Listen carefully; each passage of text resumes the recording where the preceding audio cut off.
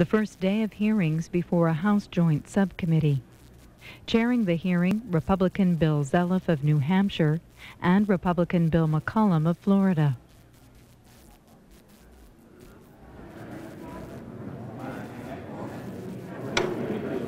Subcommittees will now come to order.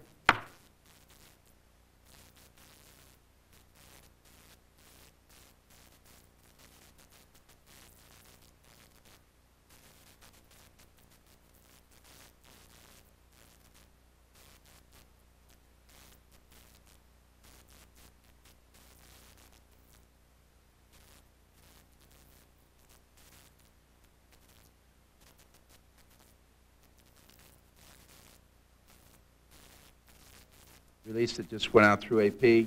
I think what is important, and I think he and I and all of us here need to get to the bottom of what the business is that we're here for. And the bottom is that we need, let me just finish, we need to find the truth, and we need to get away from any outside influences that could affect that. So I just want to compliment you, just as I did Louis Freeh last week when he took the courageous move of reopening Ruby Ridge, and I think that was also courageous. Could I get now, time now? Well, actually, Mr. Barr has the time. Thank you, Mr. Chairman. Mr. Evans, how many years have you been practicing law? A little over 25. Sorry, a little over 25. And has that been specializing in criminal law? That's all I've done for that. Both civil, both federal and state? Yes. Are you familiar with the bail procedures and the Bail Reform Act in federal courts? Yes, I am. Are you familiar with testimony here today regarding David Koresh leaving the compound and the reasons why he was not apprehended, or why no effort was made to apprehend him away from the compound, and references to him getting right back out on bond? Yes, I've heard a lot of that. Does that comport with your understanding of the Bail Reform Act? Absolutely not, and it's very misleading, because the Bail Reform Act says you can detain persons without bond for a variety of reasons, but one of them is if they might be a danger to the community. And the government gets to file a notice of that, and then they get 3 days to prepare for a hearing. So anybody that gets arrested in the federal system is looking at 3 days in jail without any bail. Is there any doubt at all in your mind that Mr. Koresh, had he been arrested away from the compound, would have been detained by a federal magistrate? Well, the greatest proof of that is that every person that was on trial had been detained for a year before they went to trial. So these people, these other people were detained. Surely David Koresh would have been. Okay. At this time, I'm going to go down to your charts here.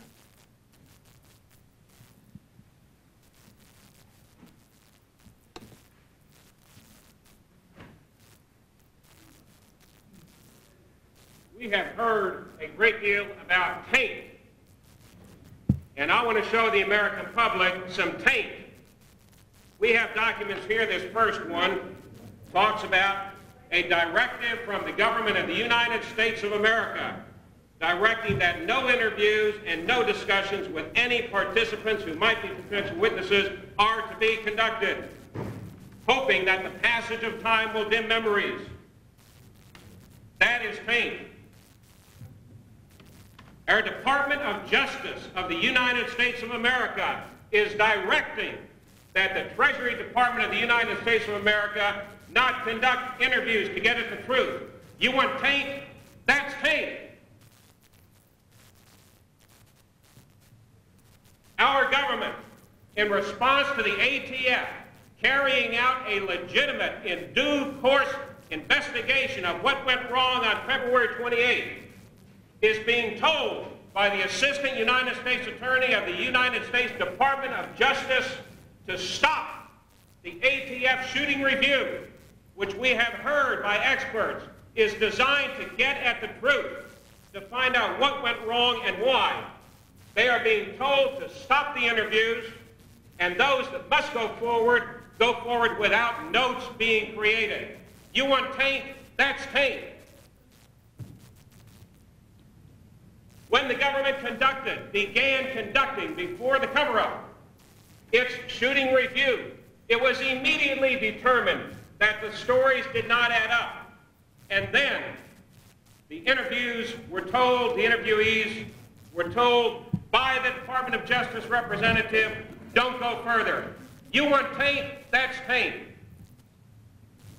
What I would like to do at this point, Mr. Evans, is go back to you and give us your expert opinion as to whether or not this represents standard operating procedures for the Department of Justice and the Department of Treasury in conducting investigations of potential wrongdoing. Well, if it does, we're all in a lot of big, big trouble. Because people that are on trial, and there might be something to show that they're really innocent, that evidence would never come out because we'd never know about it. Have you ever, in your 25 years of handling cases, including many involving criminal cases involving the United States Department of Justice in federal court, seen documents as explicit as these in directing that interviews not be conducted because they may turn up evidence of innocence? Never have I seen documents that explicit. Do you ever hope to see such a thing again? Only if it happens again. Because if we couldn't find it out, we'd never know. And the trouble is, we, the defense lawyers, never got those documents. But you did through this hearing. Through this hearing. And I saw them for the first time sitting on the front row here 2 days ago. I didn't come up here to talk about those documents. I just saw them after I got here.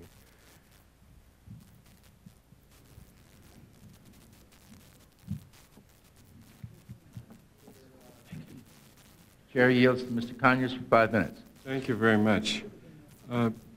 Counsel Evans, did you examine the search warrant in this matter? Yes, I did. Mm-hmm. Did you challenge its validity? No, I did not. Mm-hmm. Did you think that it was valid? 2 reasons I didn't. Oh, wait a minute. Okay. Just the question. I understand about answering question the question. is, I'll did you think that it was valid? I thought it was probably legally sufficient. Okay. And so, yes, I'll All right. spot you probable cause. That's fine. Thank you very much. Is that the same thing as good enough for government work? I don't need any more comments, Counsel. I'm sorry. I'm going to someone else. Mr. Coleman, you have a military background in addition to your current position? I have some, sir, but predominantly my experience has been within civilian law enforcement tactical operations. Do you have a familiarity in conducting the review to be able to comment about the CS gas and its use in this incident? Well, of course, our charter was not to look at anything that took place subsequent to the release of responsibility to the FBI, so I can't comment with any personal knowledge in terms of what they did or why they used CS. I do have an opinion based upon my experience, however, concerning CS. We're going to go into detail about it in another panel, but what's your general familiarity with it? I mean, what is the circumstance in which it can be used? And generally speaking, CS, tearing agent, because gas is a misnomer, it is not a gas, it's a particulate matter, is utilized in either crowd and riot control situations or in situations involving barricaded criminal suspects. Do you know anything about its health hazards or potential health hazards? I have utilized CS myself. I have seen it used in literally hundreds of cases, both in crowd and riot control situations, as well as barricade situations. I have never, ever seen in all of that experience anyone suffer any health hazards or become injured as a result of it. I'm acquainted with a British study that has held over the years of looking and researching into the use of CS, that people who have previous healthy conditions will suffer no harm from the use of CS. People that were previously in bad health could perhaps have an episode just as it would be prompted, for example, if a person had seizure disorders. Pressure might cause them to have a seizure. And the use of CS, because of that additional pressure, could, of course, cause them to perhaps have an episode. Thank you, Mr. Coleman. With reference to the use of flashbangs, the noise devices, do you have any experience that would lead you to believe it may not be dangerous? I'm sorry, sir. Did you say Do you that think they the may not be dangerous? flashbangs are dangerous to children or not? It depends upon how they're utilized. If they're utilized properly, they are, in fact, a proven life-saving device.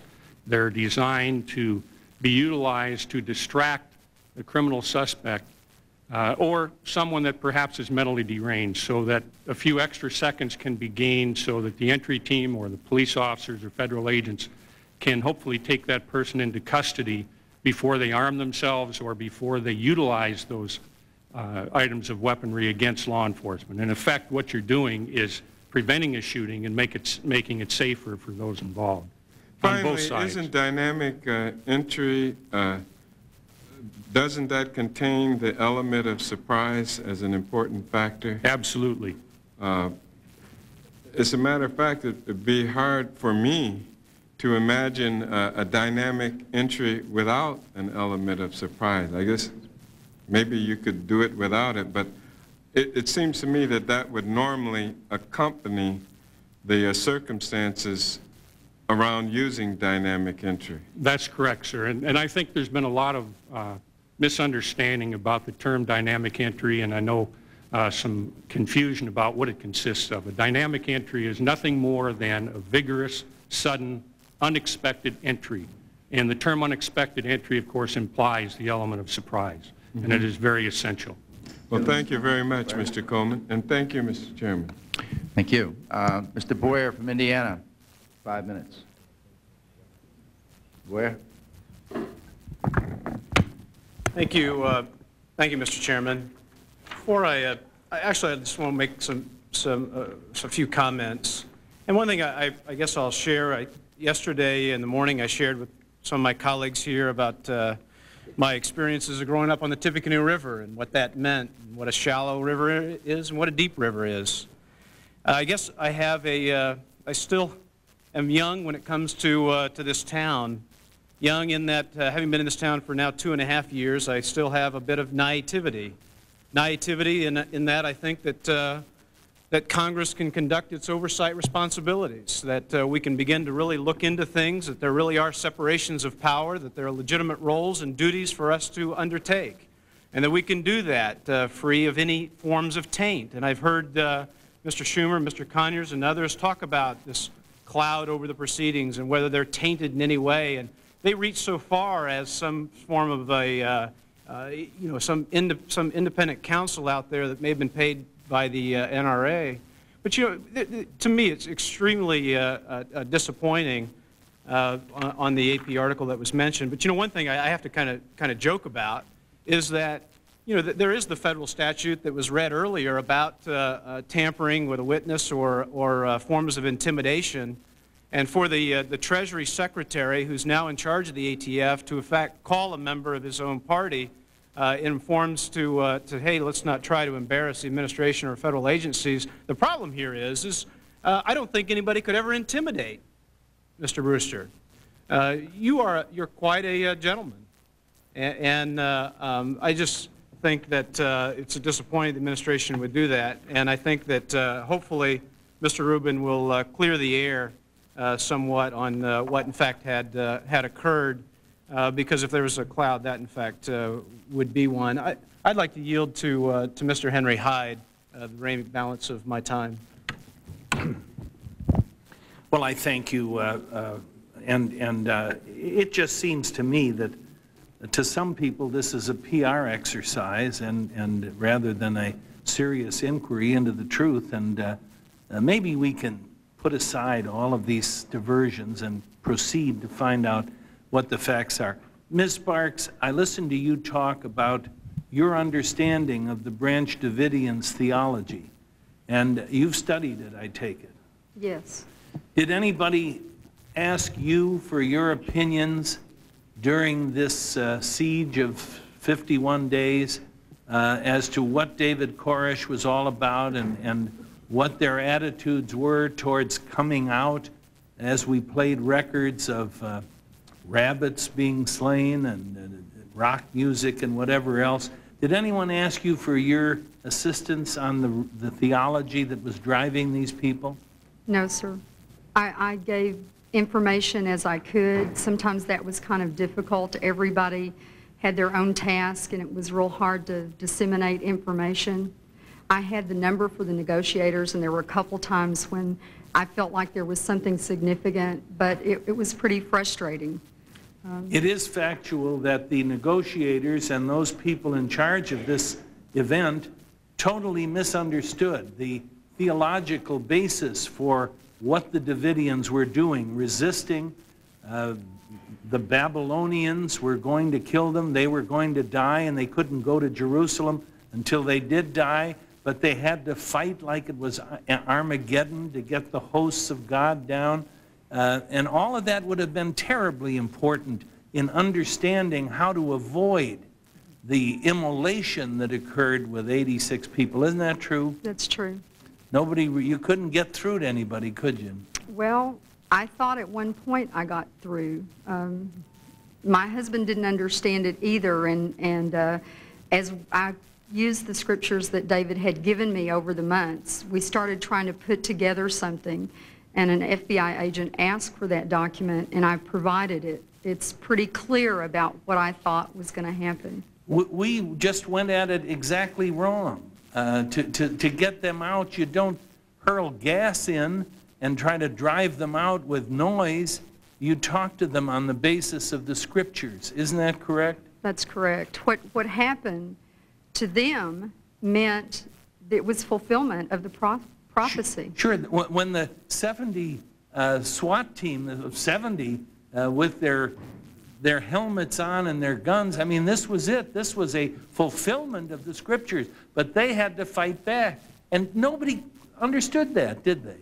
Well, they were, you have to understand that they were looking forward to that. Because no, you're talking about the Davidians. Yes. I'm talking about on our side, the servers of the warrants and the search warrant. Nobody understood really what was driving these people.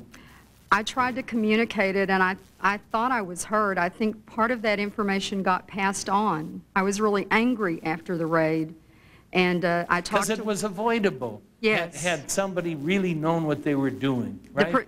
The result was very predictable. I thank the gentlelady.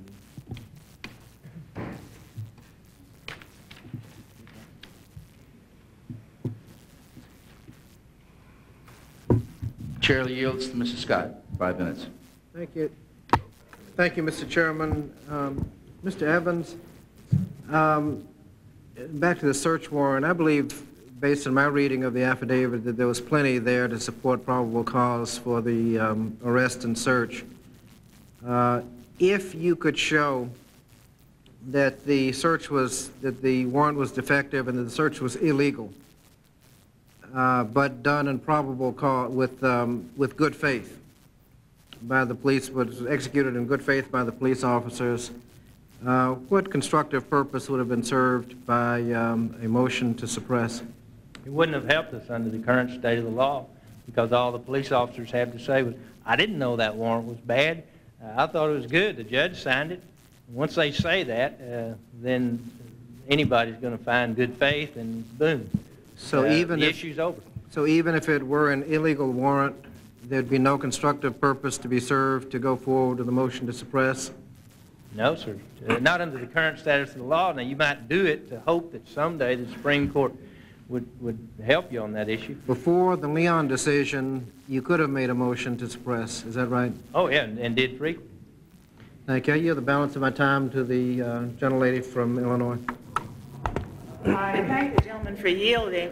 Ms. Sparks, I didn't get a chance to finish asking the questions that I wanted to ask you about the theology that the David Davidians had. And one of the things that we were talking about was Psalms 45, and I'm going to read to you some of the verses of Psalm 45 from the New King James Version. It says, "You love righteousness and hate wickedness, therefore God, your God, has anointed you with the oil of gladness more than your companions. Listen, O daughters, consider and incline your ear. Forget your own people also and your father's house. So the king will greatly desire your beauty because he is your Lord. Worship him. The royal daughter is all glorious within the palace. Her clothing is woven with gold. She shall be brought to the king in robes of many colors. The virgins, her companions who follow her, shall be brought to you with gladness and rejoicing. They shall be brought." Now, what exactly did he take from those passages that you thought would encourage him to do the things he did to young children and to young girls? Well, you have to remember that he was a very intelligent man. He didn't give you direct statements about the fact that he was sleeping with young girls. What he did was read those passages and then make comments about being the lamb and that this is the scripture. So he never actually said it. He just used the scriptures to tell you what was right and what he thought the law was. And people believe that because he read the scripture and they saw into that because of his urging that it was all right for him to abuse young women, young girls? Yes, ma'am. The men actually gave up their own wives to him. They believed it very strongly. And is that because he was such an overpowering personality that they did that? He was a very personable man, but when he was intense, he was frightening. He would get real intense looking at you, and his voice would raise in a kind of a threatening manner. And he was just very, he felt threatening. And so he felt that the glories of the Messiah and his bride they were all his glories, and all the brides were his. Is that it? That's correct. And all the virgins were also his? That's right. All the women belonged to him. And therefore that made everything all right in his kingdom on Mount Carmel. Remember, he thought he was the law, so he didn't have to answer to anyone because he was the law. And so anything he did, I mean, he wrote the book, he was the Lamb of God, so his interpretation was beyond question for him. I yield back to the gentleman. Thank you. It's your time. Thank you. I'd like to ask Mr. Oborski a question. Mr. Secretary Benston went to great length to say what they had done after the fact to cure the problems that had happened. I was wondering if you could tell us what kinds of things we could look at in advance to measure whether or not we are properly prepared for these kinds of raids. I understand that this was somewhat unprecedented in the AFT, where ATF, I'm sorry, and they were not prepared for the raid, and they have subsequently upgraded their training and whatnot. What kinds of things should we look to make sure that we don't get into this same kind of situation again? Well, very briefly, what you have to look at is the intelligence gathering. You have to look at the type of training. We also have to look at the type of weapons that we're facing today. I heard somebody talk about Darth Vader helmets, and I heard we've been called jackbooted, and we wear Nazi helmets. Those helmets protect us. We want to go home at night. And we're facing assault weapons, we have to wear those helmets. So we have to realize that law enforcement, the face of law enforcement has changed. We may not look like the way they look, but that's the way we look, because we want to survive the end of the day. So we have to look at equipment. We have to look at intelligence. We have to look at who's stockpiling weapons for what purpose. Are there other cults out there? Are there other groups out there? And are we prepared to face another standoff? Do we have the behavioral science people? Do we have the people we can call upon to say, what's wrong with those people in there? How come they're not listening to us? What's going on? What do you think is in their mind? But most importantly, we have to protect the public. And that's where we stand. We stand between the Koreshas of the world and everybody here. We stand there, law enforcement. Thank you, Mr. Chairman. Fired. Mr. Ehrlich, 5 minutes. Chairman, I will be pleased to yield my 5 minutes to my friend and colleague, Mr. Bryant. Thank you. Ms. Sparks, I want to ask you just a few questions, if I might begin with you. You work for the state of Texas, and as I understand, you were out in the Mount Carmel campaign compound 2 or 3 times during the course. 3 times. Yes. Were you allowed inside? Yes. Were you allowed to question people, adults, both adults and children? We had somewhat limited access, but we were allowed to question some.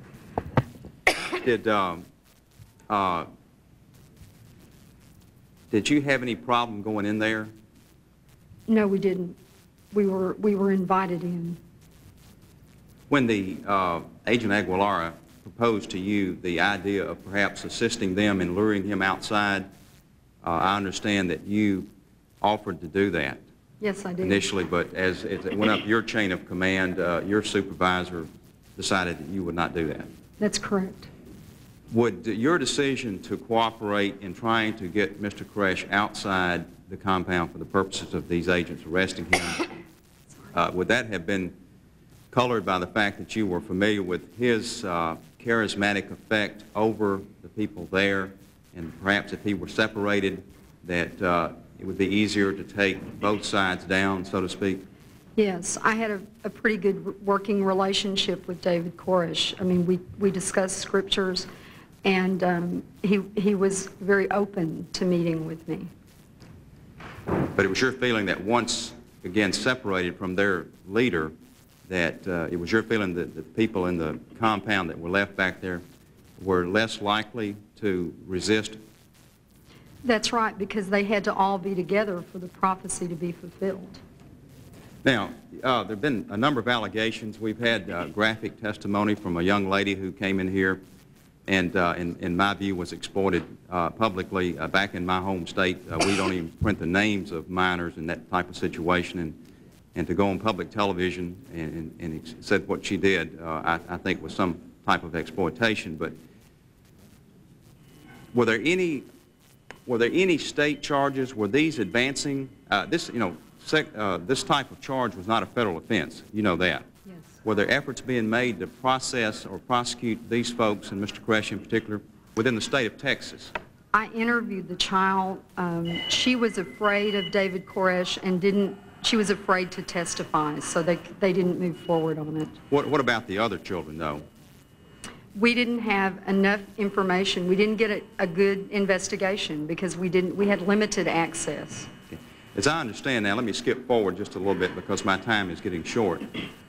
The CS gas has been mentioned, and based on what you know of CS gas, would you have recommended that they put this inside that compound with those children and the elderly people there? I don't know very much about CS gas at all. I had one conversation with an agent about it and asked some questions about it, and what he told me is basically all I know. My concern was that I knew when I was there were propane tanks in the hallway, and I wondered if that was going to present a problem. Did you pass along this information? I had a discussion about what would it do and how would it affect, yes. Were you asked by the FBI to set up a contingency plan for CS gas on children to have showers and treatment set up for them? Yes, that was a week or more prior to the actual fire. And to be clear, that was the second and final raid back in April, not this first entry in February, but back in April. Yes. And did they follow up with you, and did you in fact do this? We discussed all the tactics that we would use. I was supposed to meet with the medical team that evening. About 5:30, I got a call, and they said, forget it, forget all about it, don't even think about it. Now, and who is they? Who told you it was this? the ATF agent who called from the command post. And again, this is in April, prior to the second dynamic entry. Actually, I think it was more like the end of March. I couldn't find my notes.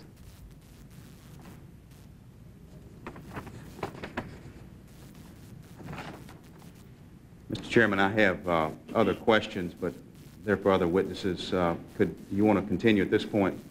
No, I believe your time has expired, and we'll move on to recognize the lady from Texas, Sheila Jackson Lee. Not here? Okay. Do you have the minority have someone else they'd rather? Oh, okay. Thank you very much, Mr. Chairman. I know the bells have rung, and I'm not sure what I'll be able to finish. I believe you'll get your 5 minutes in. All right. Let me ask Ms. Sparks, if I could, simply to pursue a line of questioning that deals with children. And I know there have been several questions about the women, but was it your sense that even the children in their young minds might have been I may use the term mesmerized, if you have a better term, by the words or teachings of this individual, Mr. Koresh?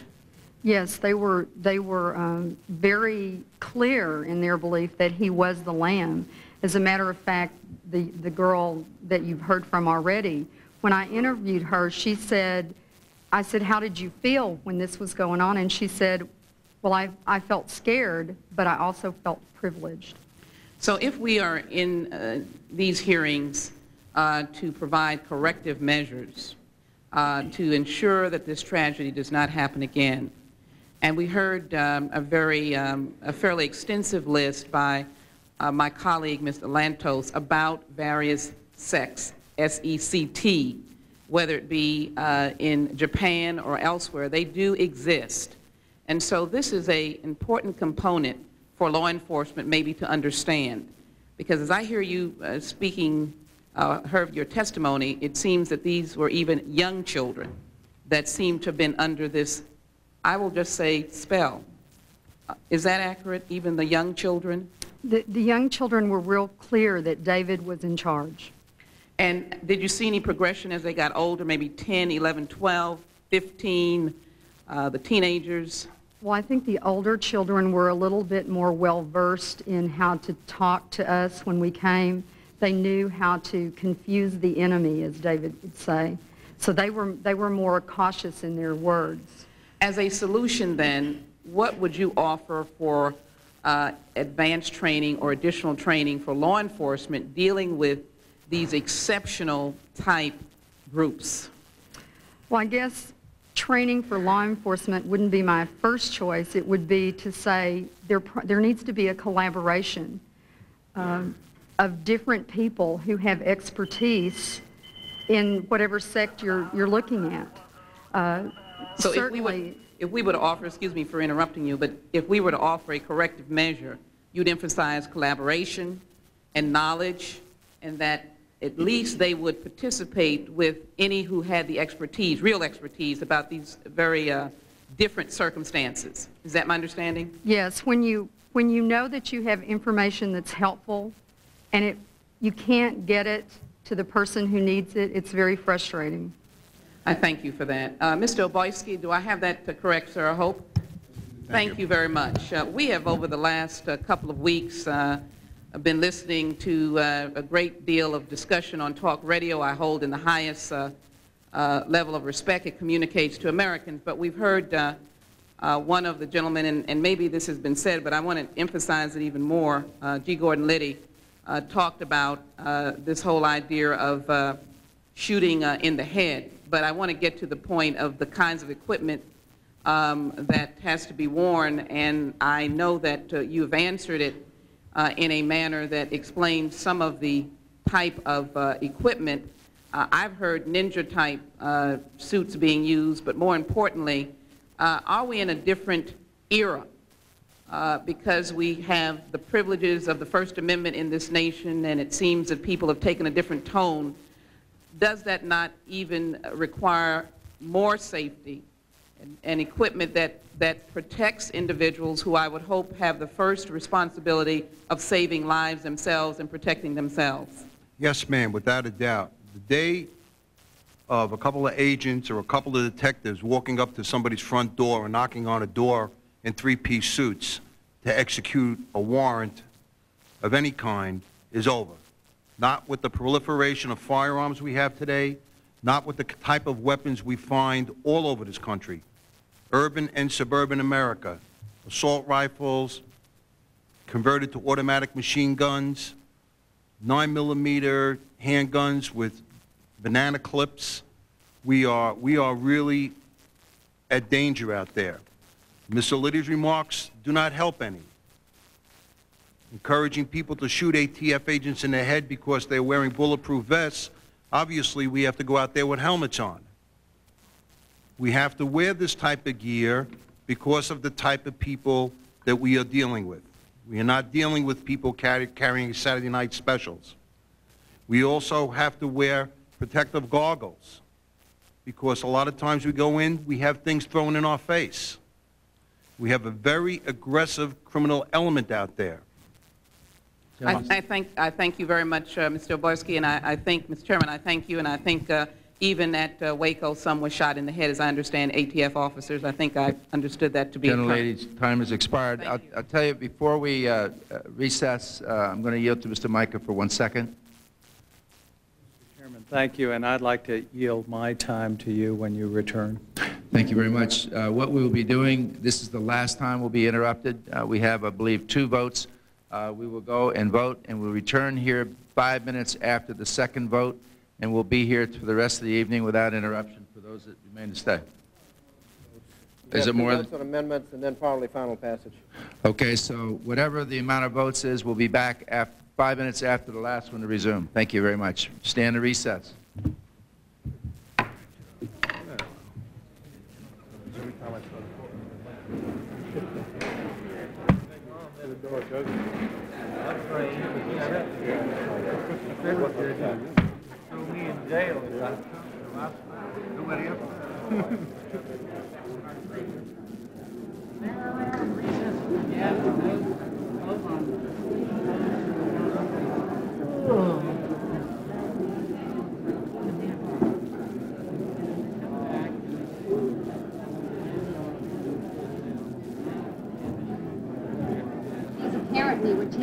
We'll continue with this Waco hearing in just a moment, but first, some program information.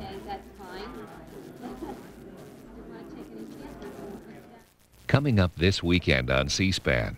Saturday on America and the Courts, we mark the 5-year anniversary of Justice William Brennan's retirement, with speeches by Justice Brennan and comments by his law clerks. Also Saturday, a review of the Persian Gulf War. Former Bush administration officials James Baker, Dick Cheney, and Brent Scowcroft speak about what they learned from the war. Next, Peacemaking, a speech by Washington Post columnist Coleman McCarthy at Georgetown University. Sunday on Book Notes, House Speaker Newt Gingrich in his book To Renew America. Our public affairs programming continues this weekend with America and the Courts Saturday at 7. Then a review of the Persian Gulf War at 8 Eastern and Pacific Time. Also Saturday night, a speech by columnist Coleman McCarthy at 9 Eastern and Pacific Time. Sunday night, Book Notes with Newt Gingrich at 8 Eastern and Pacific Time. C-SPAN's online guide to government is available on your personal computer through America Online. It includes photos and biographies of members of Congress, information about how the House and Senate work, and congressional schedules. AOL subscribers use the keyword C-SPAN. C-SPAN, a public service created by America's cable television companies.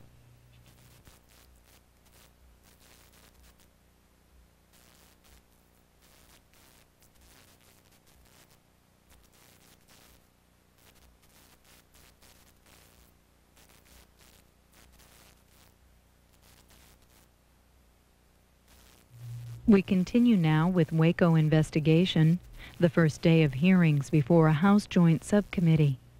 Chairing the hearing, Republican Bill Zeliff of New Hampshire and Republican Bill McCollum of Florida.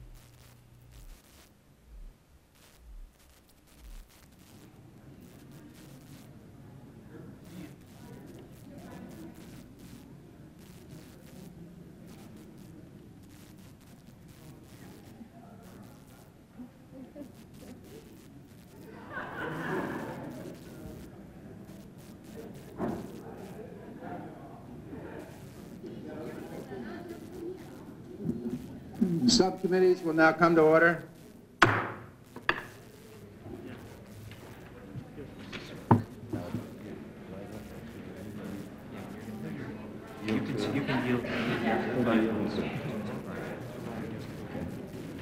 Chair yields to Mr. Bryant. Thank you, Mr. Chairman. We resume after voting here, and I'm not sure we have a. Could we wait to start my time until we get a complete panel? I think we're. Okay. I have questions for Mr. Morrison, and well, it's as complete as I need right now, if you don't mind. Mr. Evans. We can go ahead and start. Mr. Morrison, let me follow up with some questions. I know you testified before this panel yesterday, and I expressed concern over the issue of the lack of the element of surprise in this raid. And we have talked to a couple of panels since that time, and we've had from the actual participants and their superiors different stories as to what they should have done when the element of surprise was lost in this raid, the initial thrust on February 28, 1993. And as I mentioned yesterday, as a former Army prosecutor and former U.S. attorney and a defender of sheriffs in civil litigation during my career, I'm very much aware when you go out there on a raid such as this and you lose the element of surprise, there are only two things that can happen. One's good and one's bad. The good thing is the person there accepts the warrant peacefully. The bad thing is what happened here at Waco and caused the loss of 4 people and 20 people injured on the ATF side, and ultimately led to the second disaster when the civilians were lost in April. I wanted to ask you if you could tell me how important, well, let me back up and ask it this way. In the context of serving a warrant, in this case they had an arrest warrant for David Koresh, and they had a search warrant for the 77 acres, the property there. They could have been served separately, could they not? Yes, sir.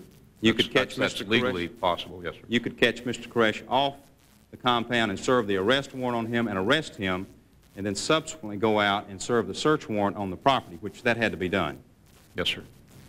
Now, in a dynamic raid, a dynamic attack such as this, in the context of serving warrants, where do the warrants go?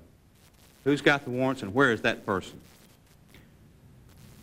Well, it depends on the jurisdiction. I'm not totally familiar with the restrictions on the federal agencies, but you have to get basically a no-knock warrant in the state of California. You have to have that by the judge. You have to explain the need for the type of service that you're going to do.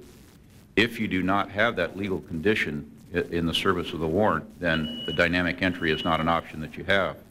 So you're limited by the legal considerations. If you develop to the satisfaction of the court the need for surprise, then you have the warrant in your back pocket basically, but you're not serving it on anybody until you make entry.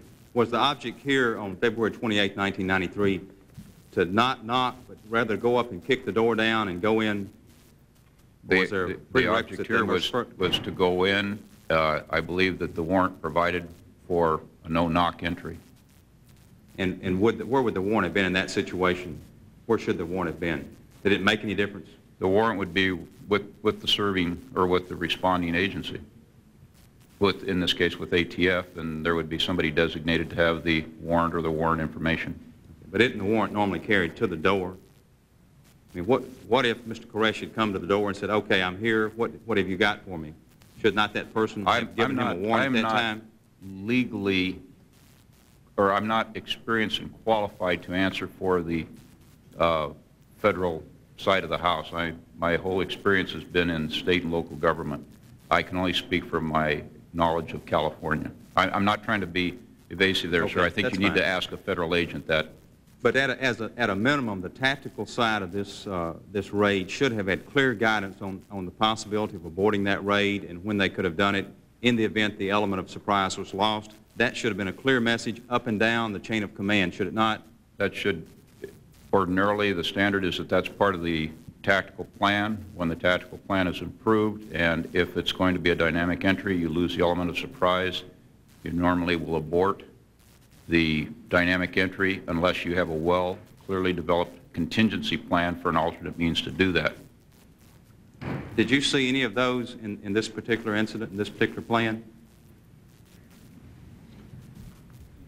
Well, let me answer that by saying what I was aware of. I believe the element of surprise was critical to the service of this warrant. I believe the element of surprise was lost, and I believe that the raid should have been aborted. Could I ask Mr. Evans that same question, if you followed me? I'm sorry, I did not. Okay. All right. I was asking about the element of surprise in terms of the warrant and the issue of aborting the raid when that element was lost. Well, I need to correct one thing. There was not permission for a no-knock given in this warrant. We did have a hearing in court about that issue. The warrant was not a no-knock warrant. So what would have been the proper process then for service of this warrant? I let you go to finish up one. When you start jumping on another one, I have to call it. Mr. Condit from California, you have 5 minutes.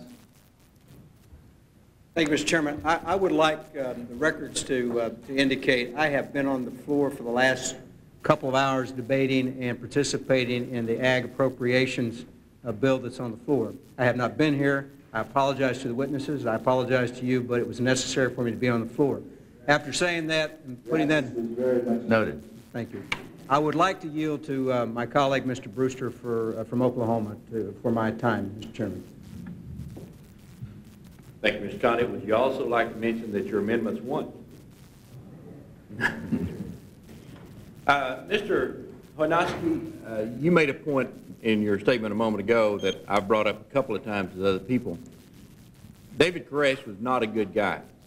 I think anybody that's listened to what's gone on has to believe that at this point. I think there's certainly ample evidence that everyone should understand there's a high likelihood that he had converted semi-automatic weapons into fully automatic weapons. Yet it amazes me that ATF agents were asked to go in there underarmed, in my opinion. I've had a chance to go out to Quantico and shoot some fully automatic weapons the FBI has and some other federal agencies. And it amazes me that your people went in there armed much less than the people who were in the compound. I believe that the plan was to get in there as quickly as possible, even though they did not have a no-knock warrant, and to get between the men and the firearms.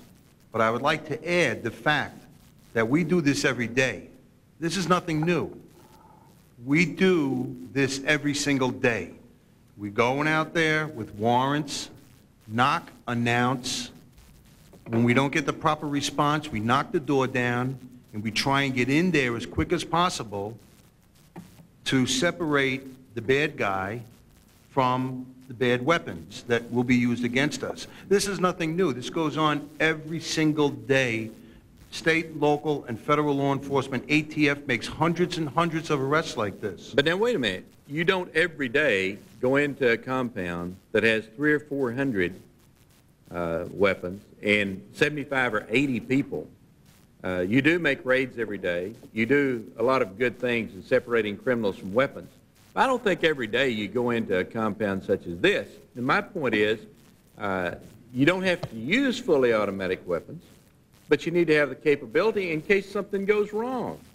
My goodness. You're absolutely right. You had no place to hide looking at the area around the building, and you weren't armed as well as the guy inside. There's got to be a contingency plan. You're absolutely right. I believe one of the problems that ATF faced at that compound was the structure itself. That if you go in with an overwhelming firepower, with fully automatic weapons and start spraying bullets all over the place, then you would have had children laying all over the place. I agree. You should not do that. So you have to strike a balance. Absolutely. Where I work in New York City, we're deathly afraid of firing a round. It's going to go out a window and hit some woman a block away reading a newspaper.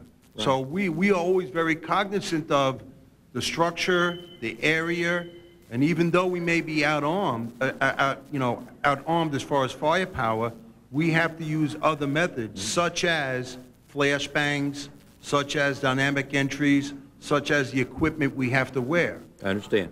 So we don't get into a big firefight. Right. Ms. Sparks, I'm certainly impressed with the written testimony that you did, as well as the oral testimony.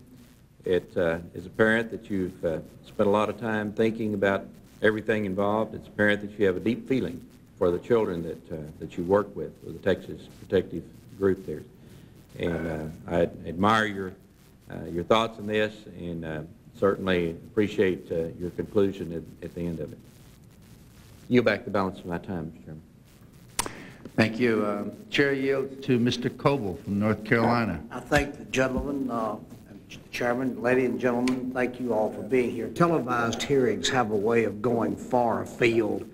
Everyone likes to have his respective mug on television. I guess I'm no exception, so you all bear with us. Mr. Morrison, yesterday we heard from a panel referring to Mr. Rodriguez, the undercover agent who left the compound, came back to the undercover house with the announcement that the surprise element had been lost. Now, this was referred to as the golden egg of intelligence, but, the witness continued, it was ignored. It seems to me, conversely, it probably accelerated the decision to raid with that knowledge given to them by Mr. Rodriguez. Given this scenario, Mr. Morrison, if you will, evaluate the decision to commence with the raid with that background. That background, sir, has to be taken into consideration with the raid plan that existed. That raid plan called for other components that were equally critical to the announcement by the undercover officer. That is, that the other raid components had to be in place if they were going to go proceed, having lost that element of surprise. That possibly would have been a wise decision if the person in charge was aware of all those components. I think that by losing the element of surprise, clearly that was an issue to be considered, but by not having certain pre-positioned, or rather planned positions in place, or without knowing that they were in place, to proceed with the raid in a fragmented manner, the command and the control aspects of that raid were lost. That would be my concern. So I'm not trying to avoid your question. The element of surprise, I think, was critical. The concern that was expressed by the undercover officer, I believe, was critical and needed to be evaluated. It clearly needed to be evaluated in the course of other elements of the plan. And when the communication is isolated so that all elements of the raiding party, from the units going in the front door to the person in charge of the whole thing, aren't talking to each other or cannot talk to each other, then there's a serious jeopardy for the entry officers. Thank you, sir. Mr. Evans, you are a criminal lawyer, defense lawyer for the most part. Oftentimes, people uninformed might casually respond to evidence that might be missing as incidental. Oftentimes, missing evidence, though presumably incidental, can be very significant in the turn of a trial. Of the two matching metal front doors, it is my belief that only one has been recovered, indicating that, as from something of the legions of paper I've read, that indicate that the shots came from outside the compound. Do you know, strike that, what became of the other door? I do not know, but it's very troubling. It's very troublesome? Very troublesome, again, because of the weakness of the excuse about why they couldn't come up with it. We were told that, well, it must have burned up in the fire. The trouble with that is it's a big metal door, and there were other metal doors inside, even in hotter places, that didn't burn up. There were cans of food in there that didn't burn up. And a door like that isn't going to totally vaporize. Some remnant of it would be around. Thank you, sir. Mr. Morrison, let me extend my first question. Comment, if you will, about either the presence or the lack of contingency plans that were in place in the event the dynamic entry went sour. I believe that, first of all, that's covered in my independent report that's contained in the Treasury report. I referenced the lack of contingency plan. As a manager of special operations, I would not have approved the plan without contingency for several reasons. Ones that have been mentioned already: the exposure of that area, the fact that unlike making raids in urban areas, this was a rural area, widely exposed. There were a number of hazards present that were known and considered by the tactical planners. I think based on the information that they had, They did an excellent job of putting together a plan, but there was a lot of information available to ATF that was not passed on to the tactical planners, critical information. Therefore, to go into that type of a dynamic entry in the context of the topography of the location, the types of buildings, the known weaponry, the information that was contained in the search warrant, it was critical to have had contingency plans, not only for if they lost the element of surprise or if they had to abort the service of the warrant, but also if they ran into something they hadn't expected. For example, if they started taking hostile fire before they ever got to the front door, they had people in conveyances that could not easily move out of that area. What was the ability to cover them and extract them safely at that point? I would have looked for those things in the plan, and that's basically in my report. Thanks, Mr. Morrison. Our chairman gets anxious when the red light illuminates. I will conclude. I thank you all for being here. I thank the gentleman for stating the obvious. Thank you. Move on to Mrs. Lofgren, I'm sorry, California. Thank you, Mr. Chairman. Ms. Sparks, you are obviously care about children and care about the children whose welfare you investigated in Waco. I'm wondering if, since we don't have a lot of time, did you read the Sinful Messiah story in the Waco newspaper? We went to Dallas, and I didn't have a chance to really. No. If I can summarize a very long story, it basically catalogs the very young girls, 12, 13, who were the wives of David Koresh, and that you referenced also the men were celibate and gave their wives to Koresh and the beatings and the like. Had you developed information prior to the raid that would have led you to some of those same beliefs? I'm not saying whether you had a case you could have brought to court, but did you believe that was happening? The same thing that I said before. David never said anything directly, but he would in Scripture tell you what his belief was. When we interviewed children, they were very cautious. Right. Now, did you talk to Mr. Aguilera, who did a lot of the research work for ATF prior to the raid? Yes, I did. And did he had, I've seen his notes, he had a lot of information from talking to ex-cult members along the lines of raping the children, the little girls and the like. Did he share any of that with you, or did you share anything with him of that nature, or was it private? Well, he actually had my entire case file, but we shared information. So you both kind of knew the same thing? Yes.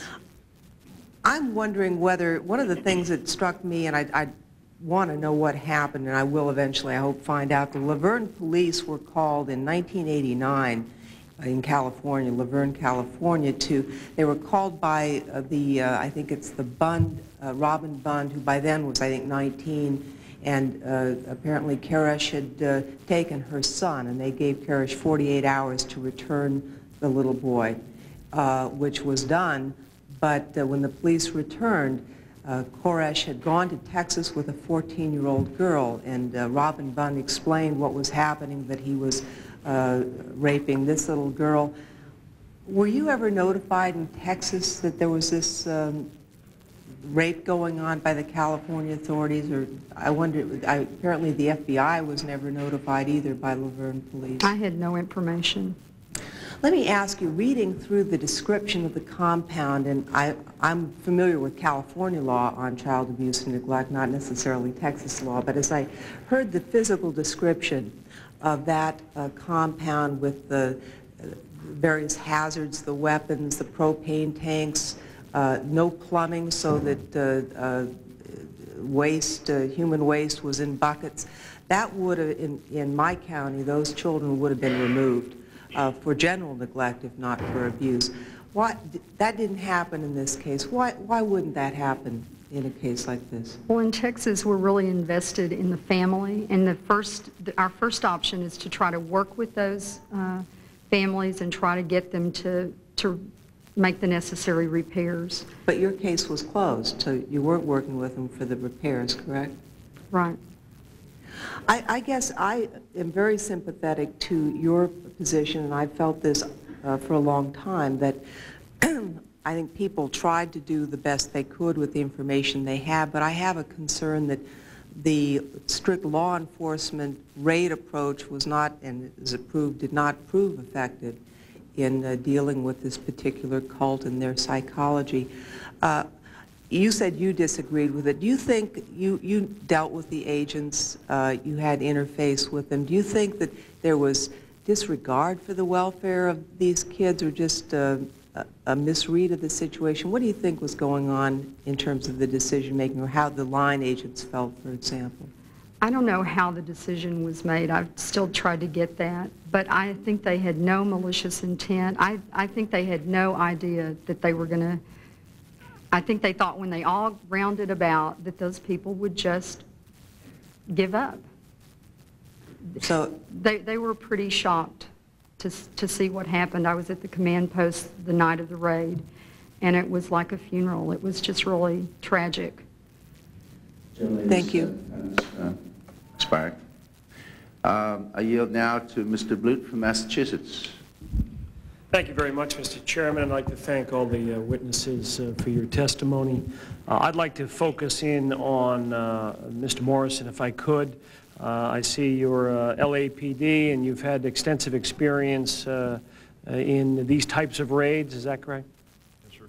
And you were one of the founders of the SWAT team in L.A., is that right? Yes, sir, 1965.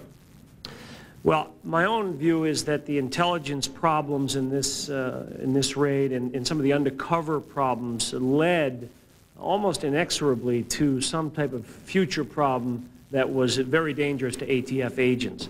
You, in your report, agree with that, and you state that intelligence was compromised from the starting point of the investigation up to and including the hour before the raid. And I think the testimony that this committee has heard for the first few days of this hearing backs that up totally. Time and time again, you hear about intelligence problems and problems with the undercover operation.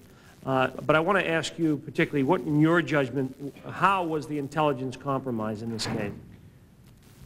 Well, principally, the intelligence was compromised by a lack of case management for intelligence. The procedure, if there was one, and we did not have, during the Treasury investigation, the investigators were looking for all published procedures and policies, and we did not get any, we were not able to develop any clearly existing policy or procedure. That as the background, there was no case management for the intelligence function that I could find. Secondly, there were great lapses in the intelligence function in that the information was not reported sequentially. It was not brought to closure. If information, for example, was reported and followed up on, it was turned out to be erroneous, that needed to be noted in the intelligence log so it wouldn't be subsequently passed on for purposes of either obtaining a warrant or expending additional investigative man-hours. Secondly, when operations were mounted for intelligence gathering purposes, there was no solid supervision over the agents involved. They were allowed to do what they wanted. Pick you up on that. What was your opinion of the relative quality of the undercover work, of the agents who were pretending to be someone who they weren't, a classic undercover role? What was your opinion of the quality of that work? Well, let me preface it. I'm going to be a pure Monday morning quarterbacker when I say this. There were two parts of this. One, the cover of the college students was bogus and was poorly handled. It was a very difficult place to surveil. It was a very difficult place to mount an undercover operation. I think the second concern, I believe, again, that this is well covered in the Treasury Department investigative report of September '93, is that there was concern that the undercover agents selected to go into the place did not have the experience or the training to handle the type of stresses that were going to be presented to him in that process. I've done undercover work. I have managed undercover work, and that is one of the things that I'm very sensitive to, is the stability and the preparation of an agent or an officer to go into an undercover capacity and to survive the stresses of it. It's a very dangerous thing, normally. It's extremely dangerous for several reasons. First of all, the personal danger to the officer, and secondly, the accuracy of the intelligence the officer can bring out. If the officer's mind gets clouded with stress and fear, we're not going to get accurate reports. You also note in your report that, quote, the absence of management review led to a serious breach of integrity, falsification of documents. I wonder what documents, to your knowledge, were falsified.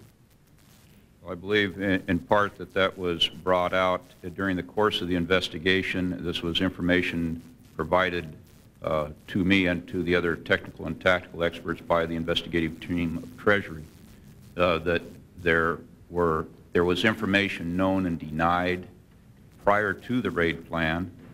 There was information known and apparently either destroyed or falsely articulated after the raid.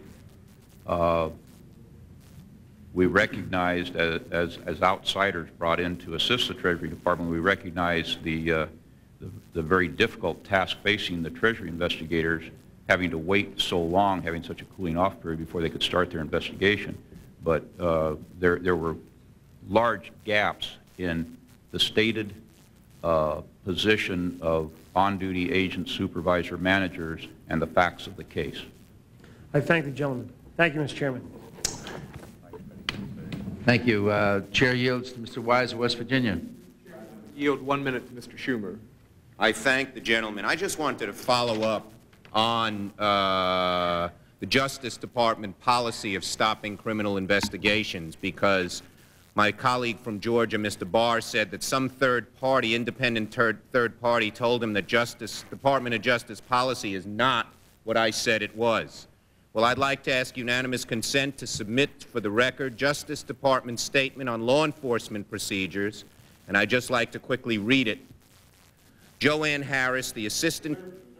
Object. Is this the Department of Justice news release that they just issued? That is correct. Okay, I'd like the record to reflect this is simply a news release coming out of the Department of Justice in response to this hearing. I would like to characterize... My time. That's correct. And I would like to say Mr. Barr can characterize it as he wishes. It is on Department of Justice letterhead. It's a Justice Department statement on law enforcement procedures. Joanne Harris, hardly part of the news department. No, not on my time. State your objection. Well, I don't see the purpose of a press release being inserted in this hearing. How does that germane? If the Justice Department wants to come forward and testify, they can come forward and testify. But can we insert new testimony from any source by simply walking in here saying, by the way, I have a press release that I'd like to put into the record? Well, Mr. Chairman, I've watched, I believe, press releases be distributed that were involved with the Waco situation. You inserted as Exhibit 3 Mr. Sparks's thoughts, which nobody could even identify as to who put them in. When did we suddenly get this high standard? Mr. Chairman, I reserve the right to object and ask. This is ridiculous. I just want to yield to the gentleman without objection. So ordered. Ask a question about it. I do not intend to object. As long as it's not on my time, I don't mind answering anything. I have a reservation. Thank you. And I will yield to the gentleman from New York. And I just wonder if the issue is appropriate policy of the Department of Justice, and was it followed here or not? Do they not have a policy manual or a policy statement rather than a press release that might be admitted to the record? And I yield to the gentleman from New York. Thank you. I would say to the gentleman that this is the Justice Department policy, and I defy anybody to challenge it. I would reclaim my time and point out the Justice Department will be here in a few days, and we can get directly into that. May I resume just reading it? I would like to get to a couple of... As long as it's on his time. Thank you. Yes, well, I haven't even taken my minute. I just began and I was asked. Well, you got 15 seconds. Okay, well, I'll just read. The policy says what I said, and the last sentence said, this is prosecution 101, and any prosecutor worth his or her salt should know it. And the entire statement, which I will distribute to every member of the committee and everyone in this room, since I'm not being allowed to finish reading it, even though I didn't get my 1 minute, says that the Justice Department policy of doing this is routine and was done here in a routine way, as it was under Reagan, under Bush, under Clinton. That was a tough battle. Thank God you made that one. That was the best performance of the whole week. Well, we'll I thank round the it gentleman. off and give you like 2.5 minutes. Mr. Chairman, in West Virginia, is that known as a New York minute? Now, I try to convert that to a West Virginia. Yeah, thank you. Mr. Morrison, I appreciate everything you've said, and as I recall, you were involved in the compilation of this report, were you not? No, sir, not in the compilation of the report. I was involved as a technical and tactical advisor to the Treasury investigative team. I did prepare an independent, totally independent report that is part of that report, but I did not prepare the report. Okay. Thank you for that clarification. Have you read this report? Yes, sir, I have. And so, because the point I would like to make is what you're doing is confirming, I believe, every criticism that goes on for 10 pages in here about lack of communication, the loss of the element of surprise, failure to have a contingency plan. All of that is in this report, is it not? Yes, sir. As I've indicated in my testimony yesterday and previously today, that these are things that I articulated in September, prior to September of 1993. So all of this is already, so what you're doing is confirming, and I think that's valuable for people to hear that, but there's no, in terms of learning new criticisms about that raid, it's all in here to begin with.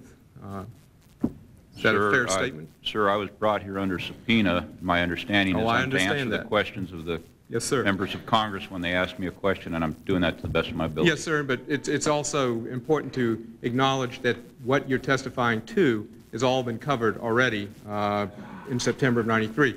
I would turn and I'll tell you what, I'll let you have one question. Okay, and that's all I wanted. Turning quickly to Mr. Evans. Mr. Evans, as I understand it, you had represented the Davidians pro bono. Do you have any kind of financial interest, book contracts, movie contracts, continuing representation of any of those associated with the Davidian movement ongoing at this point? Not a one. And I don't represent the Davidians, plural. I represented one man, Norman Allison. He's back in England with his family. And I don't have any... but you don't have any kind of financial contracts for any kind of books, movies, any interest, financial interest that might come out of that? Outside No, sir. Okay. Thank you. No, sir. Okay. I yield to Mr. Shabbat from Ohio. Mr. Chairman, I'll yield 1 minute to my good friend and colleague from Georgia, Mr. Barr. Thank you. Well, curiouser and curiouser, as Alice said. We have the Department of Justice now, which presumably wasn't paying any attention to what's going on here because nothing new was coming out of it, feeling the need to have the Assistant Attorney General for the Criminal Division find nothing better to do than to waste time sending out a news release for spin control. Isn't it interesting? If nothing new were coming out of these hearings, why would they need to do this? Even more curious than that, I would say to my colleagues on the other aisle, is the fact that we had an Assistant United States Attorney with this Department of Justice who is in charge of these cases, who sat at this table 2 days ago, looked at these same documents, and presumably he's been to Prosecution 101 as well, and he said this is not standard operating procedure. He's never seen anything like it. So I suspect that, that the Department of Justice may want to send him to their new Prosecution 101. Mr. Evans, again, for the record, have you, in your years of experience handling criminal cases in federal court, seen documents like these? And I would also note for the record that if this were standard operating procedure, the ATF would be stopped in every single case in which they conduct a shooting review if this document reflected official, consistent Department of Justice policy. Mr. Evans. I must hope that whoever wrote that press release has not actually scrutinized these documents to see what they really say. Because if they see the words on here, they would know that a statement like that says that they could violate the Constitution of the United States. Thank you, Mr. Evans, and I appreciate my colleague from Ohio. Ms. Sparks, I just had a couple questions for you, and I wanted to thank you for your testimony thus far here today and for the care that you took in this matter, particularly with respect to the children in Waco.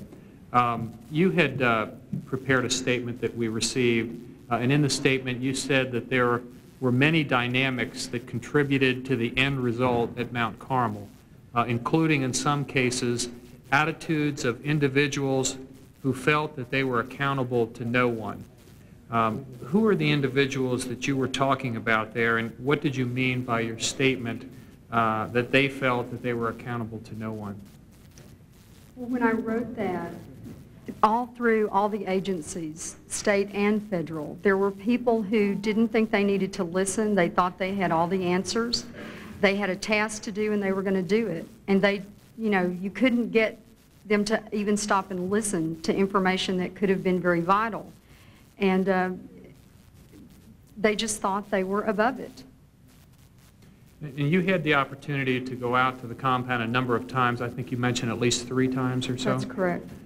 When you went out there, did you ever see any evidence or hear anybody talk about any sort of drugs, or in particular a methamphetamine drug lab of any sort? Yes, we talked about that with at least 2 different people. David Koresh explained to me that the previous prophet had been involved in drugs, had a drug lab there, and said that he had given that material, the needles and the drug, a book explaining how to make drugs. He'd given that all to the Sheriff's Department in McLennan County. Okay, so you're saying it was gone already then? Yes. That was what you knew? Okay.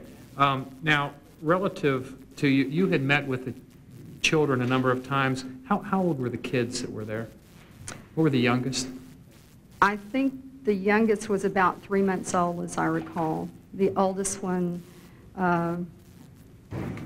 we didn't get to see all of the teenage girls. There was one 17-year-old girl who was there. Okay. And I think you had stated that was really your principal concern, was the children that were in the facility? Yes, sir. And I just want to say, because my time's just about up here, I didn't get to get into too many of the questions that I wanted to get into, maybe can later, but I have tremendous sympathy for the law enforcement agencies and their families that were killed here. I have tremendous sympathy for the children as well that were in this facility. They were completely innocent in this whole matter. The gun-toting minions of David Koresh, those folks, I have no sympathy at all for the adults that were responsible for this, but the law enforcement officers and the children in particular were completely innocent in this matter. Gentleman's time has expired. Chair recognizes Mrs. Slaughter from New York for 5 minutes. Thank you, Mr. Chairman. Ms. Sparks, I'm very impressed as well with your hard work and the fact that despite the fact that you knew law enforcement was working against you, you went on to do your job. Every trip that you made out there, it was carefully controlled, isn't that correct? You only saw what David Koresh would allow you to see. We always felt like we weren't getting the full picture, that things were being kept from us, and that was verified during some of the interactions. At that point, you did not understand that every young girl knew that sometime in her life she would be raped by David Koresh. I knew the allegation was that, but we didn't get that specific information in our initial investigation. And he did not talk to you about guns? David Koresh was very open about the guns. That he had the guns there? Yes, he was very open about that. If, I understand that, and I wish that the law enforcement people had listened to you a bit more, and perhaps we know more than we used to then, but the federal officer's real job was to serve those warrants and look for guns and not really to understand his religion, which should have been irrelevant here. But given your knowledge of David Koresh and his followers, do I understand that you believe there was some way that someone could have reached him so that he would have submitted to a warrant and arrest? My point is that if they had separated him from his followers to execute those things simultaneously perhaps, but to get them apart, the prophecy could have never been fulfilled, because the prophecy was that he had to die with the saints. So they wouldn't have acted on that. He had been arrested before. But you think that people back in the compound then would have, given the fact that they had been so indoctrinated, your prophet or a second prophet or whatever was coming up? No, David was the only lamb, and they would not have acted because they had to die with him.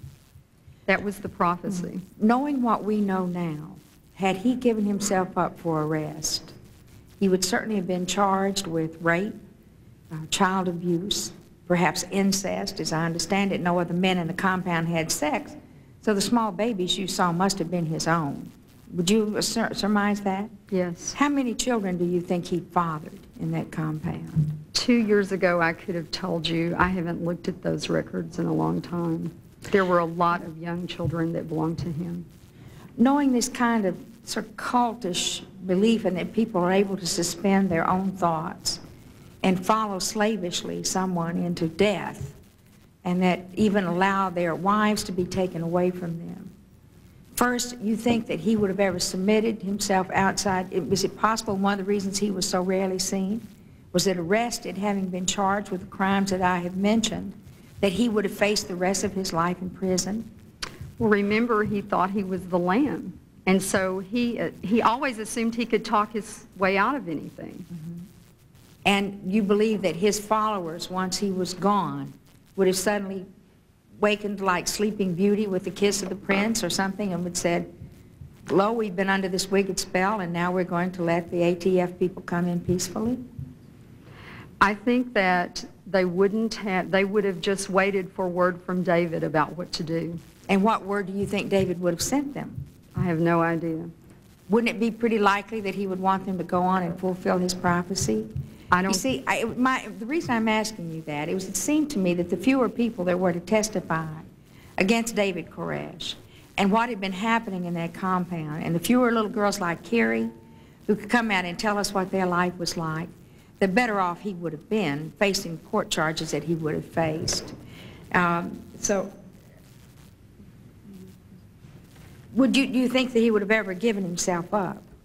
He had been arrested in the past, and I believe that if they that served was a in warrant, 1989. Is that what you're referring to? Yes. When he had the shootout with Mr. Roden. Right. He couldn't have pronounced himself the Lamb and the Prophet at that point, because the Lamb and the Prophet at that point was Mr. Roden, correct? Not to David Koresh. But the fact is that he wanted to become the Lamb and the Prophet. But in his mind, he already was the Lamb. Well, I see that my time is up, but it would seem to me that he would do anything in this world, and everybody else in there with him, to keep from being arrested or taken, including setting fire to that compound and burning those people to death. You are absolutely correct. Your time is up. Chair now recognizes Mr. Schiff from New Mexico. 5 minutes. Thank you, Mr. Chairman. I think before I begin questions, I think it's appropriate to emphasize what ought to be the focal points shown thus far today. First, it was argued that this hearing has been tainted by staff contacts with the National Rifle Association. I have to say that if any cabinet member called up a member of this committee and tried to influence questions, if that occurred, that'd be a far greater taint than anything that could be done on the staff level. There's been a lot of discussion of misrepresentation, and if a consultant called Ms. Sparks and misrepresented who she was and who she was with, that's not defensible. But that consultant doesn't work for the U.S. Congress. Bureau of Alcohol, Tobacco, and Firearms does. And the Bureau of Alcohol, Tobacco, and Firearms misrepresented to the United States military the nature of this raid. Although they knew it was a firearms raid, they called it a drug raid to take down a methamphetamine lab, because that was the only way that they could get the training they wanted from the particular Army unit that they contacted, because that Army unit had only a anti-drug mission. And finally, we've heard a great deal about concern for children, and certainly Mr. Koresh acted despicably towards the children who lived with him in that compound. But I wonder how much concern for children our government showed when, for example, when the #2 person at the Department of Treasury, Roger Altman, for whom the Bureau of Alcohol, Tobacco, and Firearms worked, advises his boss, Secretary Benson, on April 15, 1993, that he believes the FBI is going to take more drastic action to end the siege. And he states, Mr. Altman, the risks of a tragedy are there. And Secretary Benson's response was basically, that's not our department's problem anymore.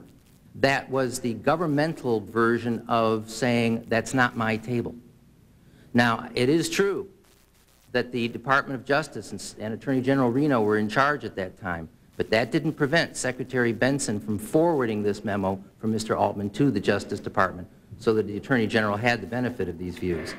And that brings me to the questions I'd like to ask. Ms. Sparks, Let me say, I was a criminal prosecutor before I got to Congress, and I've prosecuted child abuse cases, and I know the difficulty of putting together evidence in the cases you worked on. But I'd like to ask your view of this situation. You said that the raid, and these are your words, the raid on the Branch Davidian compound was a fatal mistake. And you went on to explain that you knew that there'd be armed resistance and you didn't think the ATF command really believed that would be the case. I'd like to take it a step further, though, and you worked with law enforcement frequently in your position, is that right?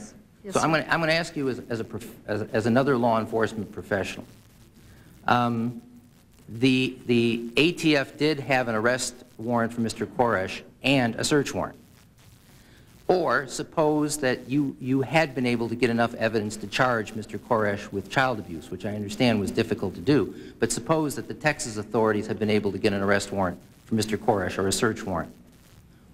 How would have been the best way to enforce those warrants? Because certainly the law enforcement agencies do have an obligation to take action if they have a valid warrant. In other words, what would you have done? Well, we were already involved, which was one of the points I was trying to make when our case was closed. We had an opportunity to get to know the children better. I think that relationship would have been helpful. We often have law enforcement assist when we're interviewing perpetrators, and they are brought in, or we meet with them.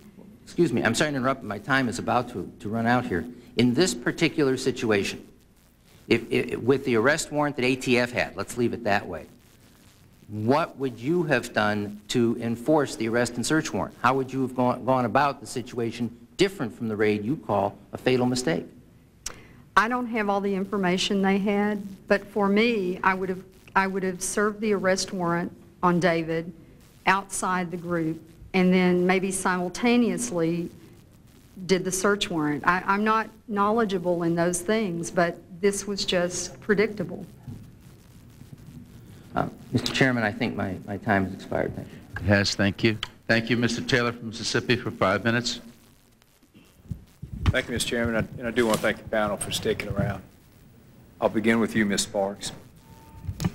Sparks, in retrospect, especially after what the young lady, Carrie Jewell, said the other day, did the Texas Child Protective Agency do their job? Did they protect those children from David Koresh? My agency and I were in controversy about that. Isn't it safe to say that they failed? Whether their intentions were good or not, they failed. Mistakes were definitely made. So the law really didn't give you everything you needed to do your job, did it? That was the most frustrating part. So contrary to all these people talking about a government out of control, you didn't even have the vehicle through the law to do your job to protect those kids, did you? That's right.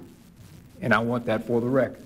Because people keep talking about a government out of control, and here's a woman who suspected something was wrong, and yet the laws of this country protected the criminal. Protected the criminal more than those little kids and didn't let you do your job.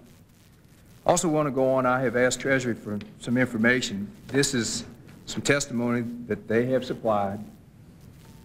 And it says that Ms. Sparks stated during her conversations with Koresh that he described himself to her as the messenger from God, and that when he reveals himself, the Los Angeles, California riots will pale in comparison to what was going to happen in Waco, Texas.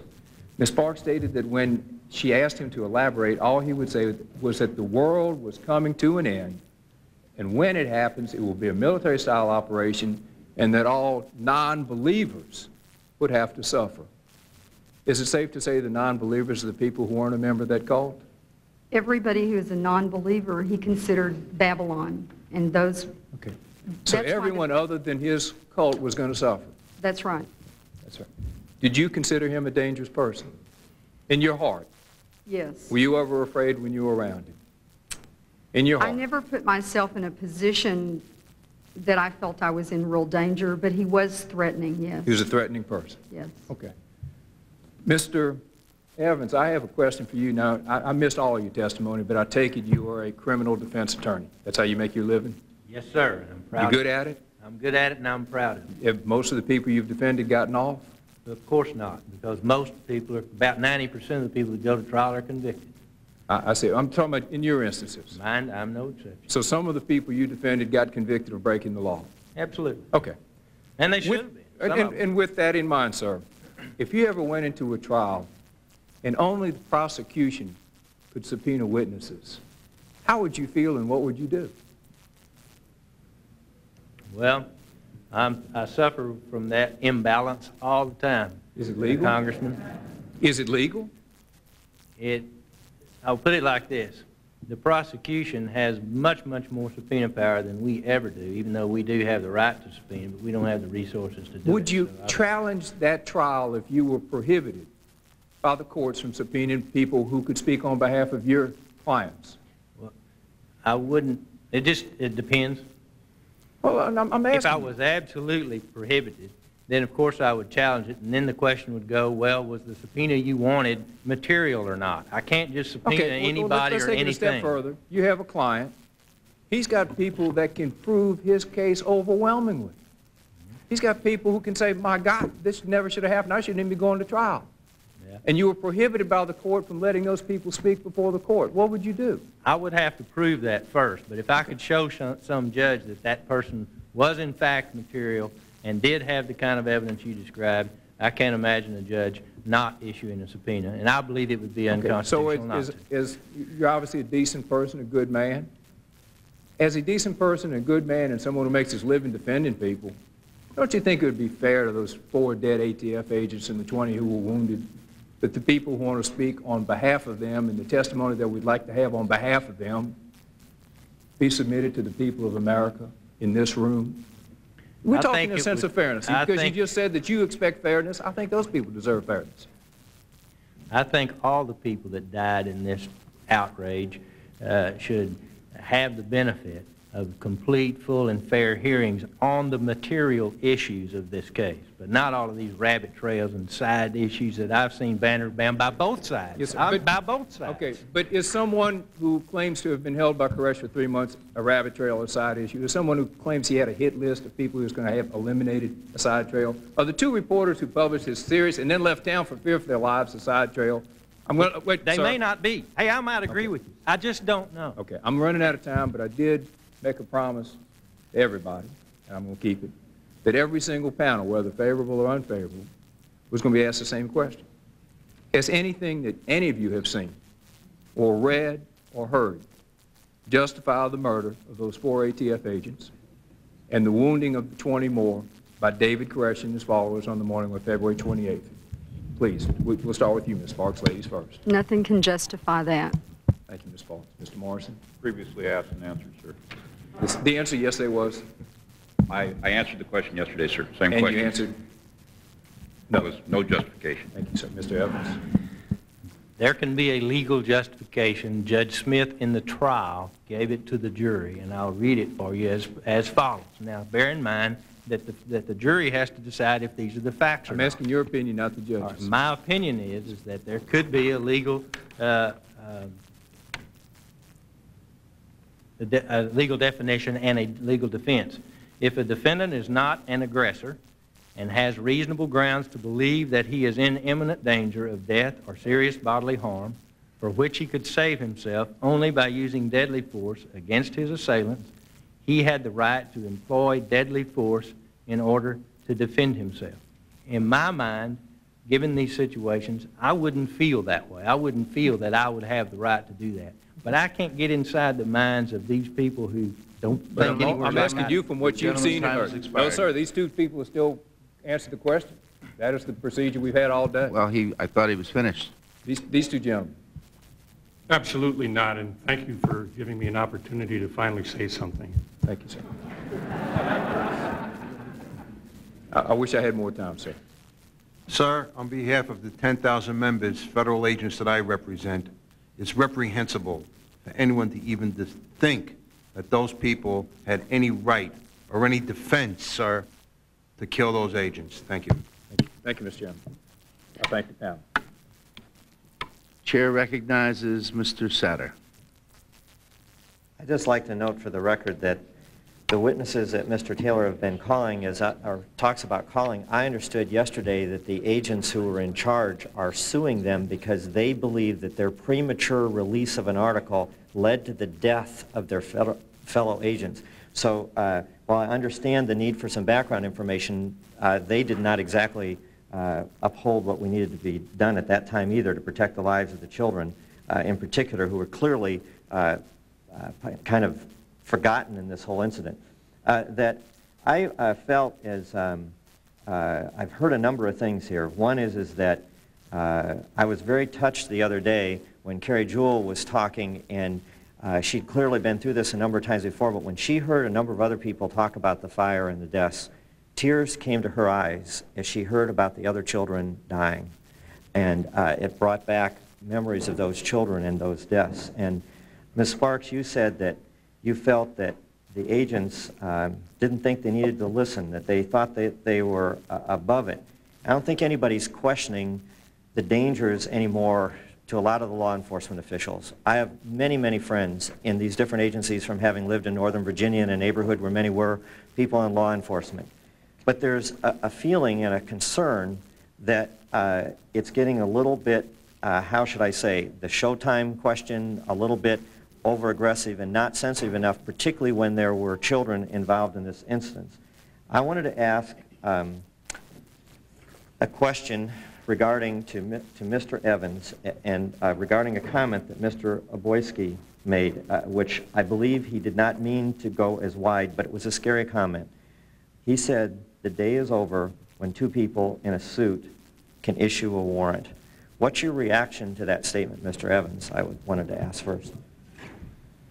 I hope he really didn't mean that, because it's frightening if taken literally that every time any peace officer in this country executes any warrant, and I wrote it down, he said execute a warrant of any kind without this kind of military garb, you know, we will be a military government rather than a civilian government if we let that continue. Because there is really no question, I don't believe in any of our minds, that when there are signs of imminent danger, whether it be a drug case or an arms case, that it's a little bit different.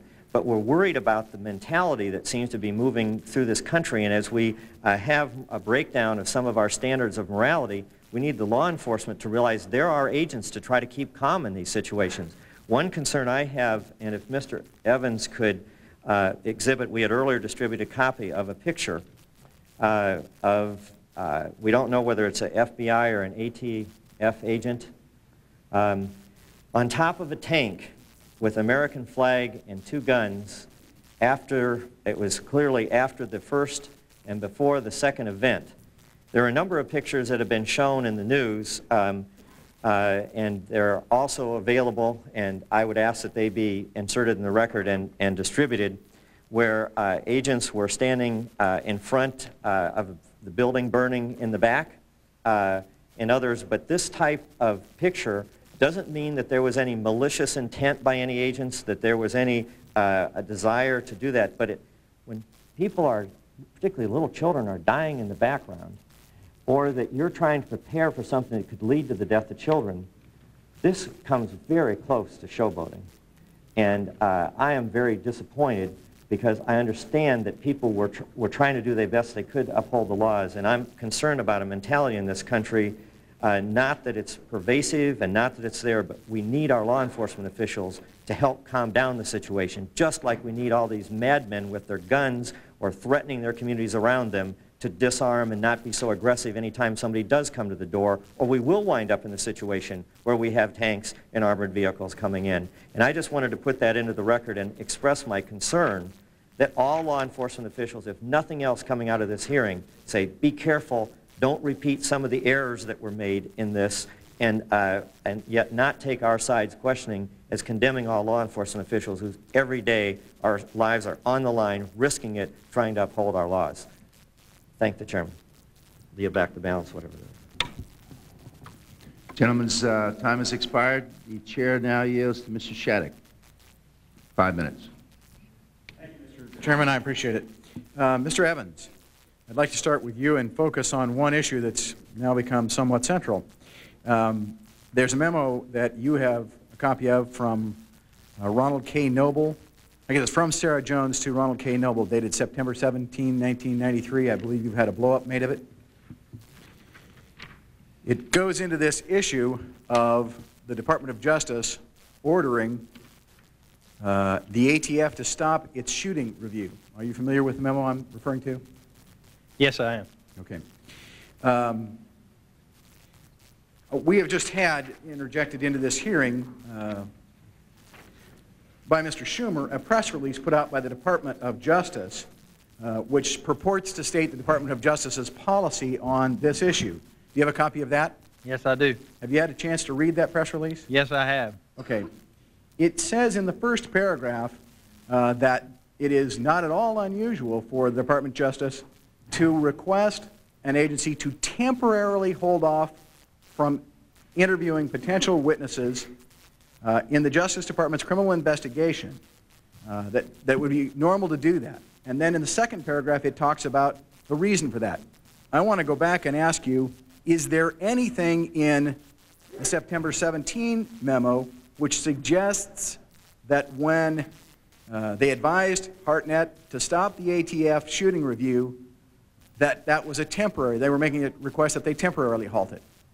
Absolutely not. And to the contrary, it says that that's not the reason that they're suspending the interviews. It has nothing to do with temporarily holding off so that the criminal investigation can proceed and they don't want too many cooks in the kitchen or fingers in the pie. The stated reason for not interviewing anybody else and reducing their comments to writing in this document is immediately that the review team immediately determined that these stories did not add up and that Johnston advised Hartnett to stop the shooting review, not for some prosecution 101 reason, but because the ATF was creating Brady material. You have to understand that Brady indicates innocence. I understand exactly what you're saying. I want the listening audience to understand what's going on here. First of all, you were reading from the memo. In this memo, it says they determined that the stories didn't add up. They had two conflicting agents. They interviewed two agents. One said that one agent had shot. The other said they'd taken that agent's gun, and there'd been no shots fired from it. What they had was interviews that were producing evidence which was flat contradictory. And they go on to say, stop the ATF shooting review because it is creating Brady material. Brady material is material which tends to go to prove the innocence of the defendant. Isn't that right? Yes, and David Crash wasn't on trial. We had 11 other souls on trial. Now, this Department of Justice press release that Mr. Schumer put into evidence, or wanted to put into evidence, specifically says that it's their normal policy to ask people to temporarily hold off. This was not a temporary hold-off, was it? No. It was permanent.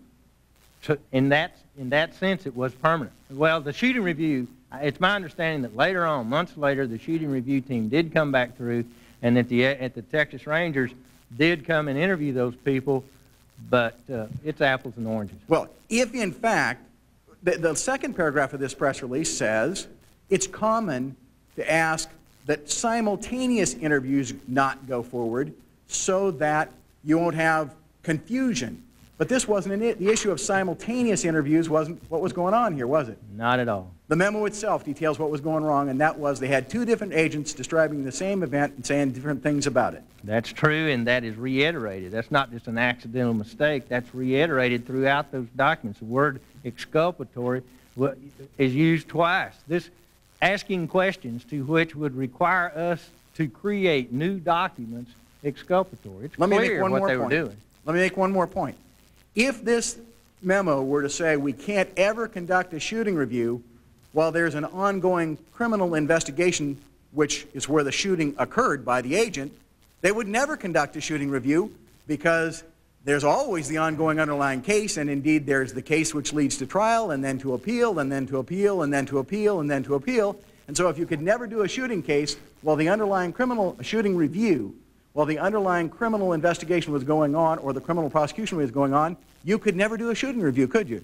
You know what I think that the department's spin on this now is? It's like a lot of prosecutors have said about my clients in closing argument when they have incriminating documents like this and my client's given some explanation, they get up and say, what he's trying to do to you is say to you, are you going to believe me or your lying eyes? Now, I'm telling you, who are you going to believe? Some press release are the words that were written back then contemporaneously in 1993 before anybody had a chance to think about ever having these kind of hearings. Well, I would suggest that whoever wrote this press release either hadn't listened to the testimony at this hearing or read the document that you were testifying about, or they are intentionally trying to draw the attention off of what this document shows. And it looks to me like an attempt to confuse or an attempt to continue a cover-up. I don't know. My time's expired. I hope not. Okay, the chair recognizes Mr. McCollum for 7.5 minutes. Thank you very much, Mr. Chairman. Mr. Morrison, I want to ask you one quick question here. This is a book that you probably know Mr. Rivas, who testified earlier, wrote. In the book, he tells a story about, or at least tells about, a fellow named Lynch, who was a deputy sheriff, I believe, at the time, who went the morning of the raid to a command post for communications, as I recall, and it was at that post that he received during the early part of this raid a frantic 911 call from Wayne Martin, who was a Davidian attorney inside that compound, did a lot of the talking that day that led to the ultimate ceasefire and so forth that morning. But he also tells the fact that Lynch could not, after he got Martin on the phone, for minutes, several minutes, 20 minutes or something, find any way to communicate with any of the raid party or anybody involved with the raid, because they didn't have any telephones, any portable phones, or any way he didn't have anything with him, I presume a radio or anything, to communicate with them. Are you familiar with that, and to what extent does that fit into what you've been telling us about the lack of communication or communication plan? That's a several-part question. First of all, I'm not familiar with the book or the text that's in that book. I'm not familiar with the incident as related, sir. I did refer to my concern of the lack of appropriate communications with all the principals involved in this raid party, particularly the prompt relaying of information to the actual tactical team that was making the approach. And so that's about all I can say to that. But you'd say that in light of what you know about the lack of communications, that would not be surprising if it were true. I believe that the lack of communications was an issue. It was well developed within the investigation, and if the information that is in that book is accurate, it would probably be consistent with the concerns about the lack of communications previously established.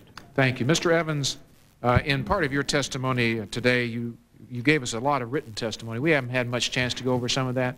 One of the titles you've got here is called, subparagraph, Showtime. And you say trial testimony revealed that the code word to launch the raid was Showtime. Can you tell us what that meant and what that was all about? Well, that's absolutely true. The agent swore under oath and testified that that was the code word to kick this raid off. It was, okay, it's showtime. And the next thing they said was, goggles down, weapons out, fingers off the trigger. Of course, there's some evidence we won't have time to go into that maybe one of those guns went off and shot that second pickup truck. But that was their instruction. And then after that, you say in your testimony, two separate public relations agents, Sharon Wheeler from Dallas, who's going to be one of our witnesses, and Francesca Perot of Houston, were assigned to the operation. Pre-raid video from the command headquarters shows a prepared public relations center with fax machines, telephones, and computers. Is that your testimony? That's my testimony, and I've got the videotape with me. Well, it just seems interesting to me that if what Mr. Rivas had in mind when he wrote in his book, and that if it is true, and it appears that it is, he was here testifying the other day, that they didn't even have telephones or communications to get that 911 communication back and forth that Wayne Martin had from inside the compound for 20 minutes trying to stop the shooting. But at the same time, they had fax machines, telephones, and computers, and were ready for whatever PR they had. That was a mighty strange operation, to say the least, and certainly a fatal flaw, not to pun a word. Let me ask you about something else that Mr. Bryant asked earlier of you, and he didn't quite get a chance to finish up. No-knock warrant. Yes, when you have a no-knock warrant, shouldn't that have been served by going to the door? If you had a, I mean, if you didn't have a no-knock warrant. In this case, you did not have a no-knock warrant, right? They did not have a no-knock warrant. Let's let you explain the difference, because that's been a long time since we've been over that. What's the difference between a no-knock warrant and some other kind of warrant? Well, theoretically, it's supposed to mean that the officers, if they don't have specific authority to just kick the door down without announcing themselves, that they're supposed to knock on the door and announce themselves as police officers and go on in. I will tell you, I've been doing this a long time, and for 5 or 6 years, I rode with the police. I have never seen a police agency that didn't scream police on the way to the porch and kick the door before the words echoed off the front door. You know, they don't knock and announce. It just doesn't happen. Now, there's a lot of exceptions to that, where the police can say, well, even though we didn't have a no-knock warrant, this and that happened, and so therefore we had to go ahead and crash in. And the status of the law now is that there's so many exceptions, and many, many restraints have been taken off of police officers, and quite frankly, we're frustrated, and that's why I'm here, because there's little we can do about it. Well, isn't it true that at least theoretically under the law, if you had a warrant that wasn't a no-knock warrant like the one in this case, and this was not a no-knock warrant, this was a regular old warrant, that the officer who had that on his possession should have been up there at the front lines at least kicking the door in or helping kick it in at the very least, not back in the truck or vehicle where under the testimony we had yesterday, he testified, Mr. Sarabin, that it was shot full of holes, he presumed, and destroyed on the seat of a vehicle. He never quite got it out of the vehicle before that happened. By the way, Agent Ballesteros admitted under oath at the trial that they never even practiced a no-knock peaceable entry down at Fort Hood. And the team that went up to the rooftop that we see in the television, where tragically those people were killed, they said they couldn't have known what was happening at the front door. They were under orders to go through that window regardless. Well, I think that's an obvious thing from looking at the films. Let me ask you this question. I'm going to jump you ahead of where we are because you're not going to be back with us. The fire, the ultimate end of this whole tragedy in April. You have given us testimony talking about the question of not of just where the fire started, but the knowledge of those who were involved earlier in the morning of the fire about the likelihood that the Davidians would start a fire, and that comes from the tapes and the transcripts and the studies that you've done of all this as part of the work you've done in trial and the observations you've made.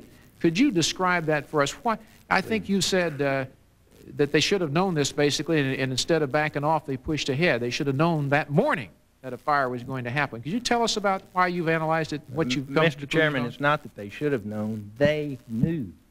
And let me tell you how I can make such a definitive statement.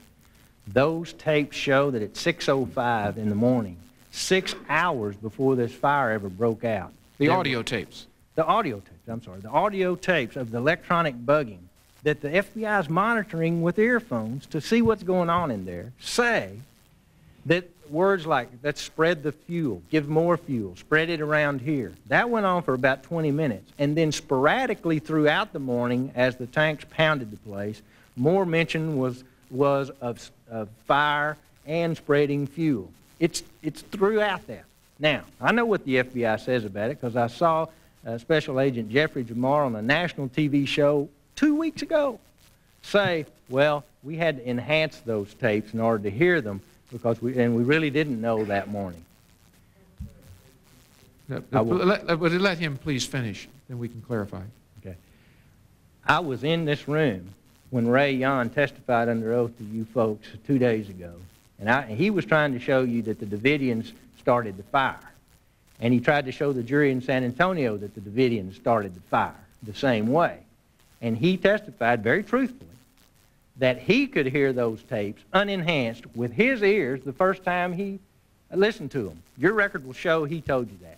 And it's true because I was in the courtroom in San Antonio when the tapes were played unenhanced, and the record shows that. And I've got the transcripts from the record with me if somebody wants to look at it. That you could hear that conversation unenhanced. Now, true, it was garbled. True, you had to listen carefully.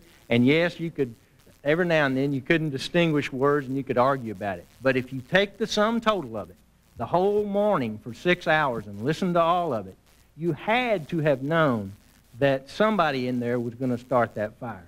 So we've missed the issue. We run down a rabbit trail if we try to decide who started the fire or who didn't start the fire. Let's just say the Davidians did start the fire. Our government's held to a higher standard than those people in that compound. And they knew for 6 hours that continuing to pound that place and tear down the whole backside of it was going to cause something like this. But folks, they've been down there too long. It was going to be over. Listen to their PA announcements. David, it's over. Come out. And it was going to be over. Come hell, high water, or Holocaust. And what we got was a Holocaust. Thank you, Mr. Evans. Point of clarification. Did not make it clear. He said he knew for certain that someone was saying was spreading fuel. Yes. Who? The Davidians, the FBI, the Army? The Davidians. Well, the Davidians were spreading fuel amongst themselves. Is that accurate? Yes, sir. Okay. Okay, I just want this clear for the record, Mr. Evans. Yes, sir. Okay. Thank you very much. Can I ask unanimous consent that the documents that Mr. Evans is referring to be introduced into the record along with his testimony? Without objection, so ordered. And my written... Mr. Chairman, that's the quickest, reserving the right to object. What's your objection? I'm just asking what the documents are. I may not object. Okay, if Mr. Evans could identify them again. You were just referring, I think, to some transcripts. I prepared a written statement, and it has exhibits attached to it. I would like for that to be introduced since I don't have much time. But the thing that you're referring to is the trial transcripts about the testimony concerning those tapes. Right. I'll get them. I have them in my briefcase down here. All statements from the witnesses. Any of you have any material that you want to supply, we'll be happy to admit in the record. And additionally, Mr. Chairman, if I could ask unanimous consent, I don't think I've done this yet. The documents that I've introduced 2 days ago certainly will be in. The ones that are blown up here, I would ask for those to be entered into the record, as well as the two Merit System Protection Board settlement agreements that we've referred to. I don't think I moved specifically to have those placed in the record, too. Gentleman, reserving the right to object. State your The objection. gentleman means copies of the posters, not the posters themselves. It would be a mighty big book, I suppose. If we could, Good point. And actually, Mr. Chairman, I had a reservation, too. I don't suppose the gentleman would like to ask Mr. Evans to put in the rest of his file on this case, would you? But you got it. If may I ask a question of clarification, too, on your reservation? Would you yield on your reservation? Am I correct that what Mr. Evans and Mr. Barr wanted put into the record beyond Mr. Evans' statement were copies of the transcript of the trial proceedings he was involved with that were relevant that he referred to in his testimony? He has those in his briefcase. Is that not what you're referring to, Mr. Evans? I'm referring to excerpts from the trial transcript. I'm sure you have somewhere. It would just be easier for me to put it in and point it out to you. I think that's what he wanted to do, and that's what they're referring to. I'm just wondering at this point whether we just ought to get a copy of the trial transcript and introduce the whole thing, not just the salient parts that Mr. Evans has with him. I think, well, I understand you probably already have it. But without objection, so ordered. I remove my You'll reservation. withdraw your objection? Certainly. Without Also, objection, so Mr. ordered. Chairman, could I clarify when Mr. Schumer moved to have the Department of Justice news release entered in, that it was entered in at that time? Is that? That's correct. Okay, thank you. Okay. Mr. Chairman, we didn't put the whole trial transcripts in from the trial. Is that going to be in our records? The excerpts is what I heard. So far, it's the excerpts. How big a briefcase do you have? Okay, I just wanted to clarify what happened in that He exchange. just has a small briefcase.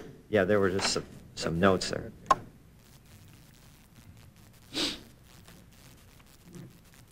Small. I'll find it. Okay. You all right? Okay. I've got 7.5 minutes, and Mr. Evans,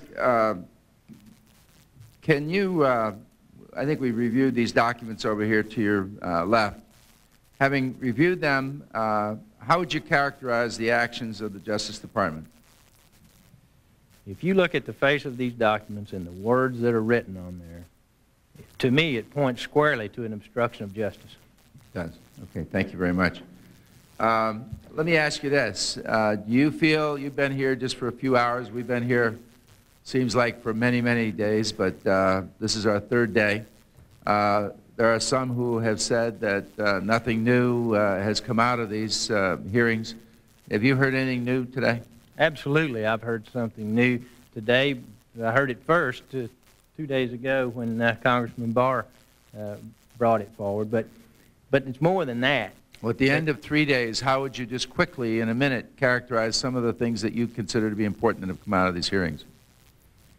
The main lesson is that we got to learn that even though the vast majority of law enforcement is honest and dedicated, they take their ranks from the same pool of humanity the rest of us are from. And there's going to be a percentage in there that will be willing to lie and distort the truth, either to get what they want, like helicopters, or to cover their backside when they're criticized, like others. And this case is permeated through and through with it. Have you read the Treasury Department report? A year ago. Either yes or no? Well, yes. You have. And do you feel that I mean, we've heard 70% agreements and 72%. Where would you weigh in? Do you think that pretty much, as it's written, tells the story in a very correct way? Here's the problem with it. And I don't know about the good faith of the folks who said that it's reliable and thorough and all that. But the problem with it is this. That house is built on a foundation of shifting sand. Because to believe that Treasury report, you have to believe the reports of the agents who were giving you the information. And from day one, their stories didn't add up. And then are you saying that there were agents of either the FBI or ATF that either changed, forged, or rewrote documents or misled their? You see, I don't know what trying to figure out what you're saying. I don't know what this refers to. I'm just saying that there's a track record. There's a history throughout this case of different agents and different agencies, even the FBI, who would make misrepresentations for their own personal benefit. And there's got to be a way to safeguard against that. The meth lab is one. This false affidavit in the second shooting in order to get Norman Allison in jail for a year. I could go on because I made a list. Well, let me ask you, what do you know about the gas, the CS gas, and the decision that was made to use it? Nothing.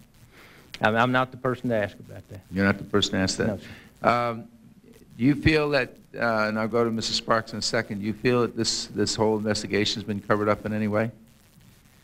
Do you think all the information's gotten out? I'm not sure that there's been some evil person lurking back there covering this up, but through the process of the things I've described, this propensity to change stories, lie to cover your backside, that yes, the end result was that the true actual facts in this case have not yet been developed. You think we've made some progress, but we've got more to go? Some progress. I beg you to narrow the issues and ask these witnesses questions and get it out right here. One thing I would like for you to ask for, though, it just came through my mind. I wonder if the ATF prepared a press release for what would happen if this raid didn't blow up in everybody's face. You know, they had that PR table there. I bet you they had a prepared press release. The judge in Waco wouldn't let us ask for it because he thought it was immaterial, but it's not immaterial to you folks. Maybe it doesn't exist. Maybe we'll pursue that. Mrs. Sparks.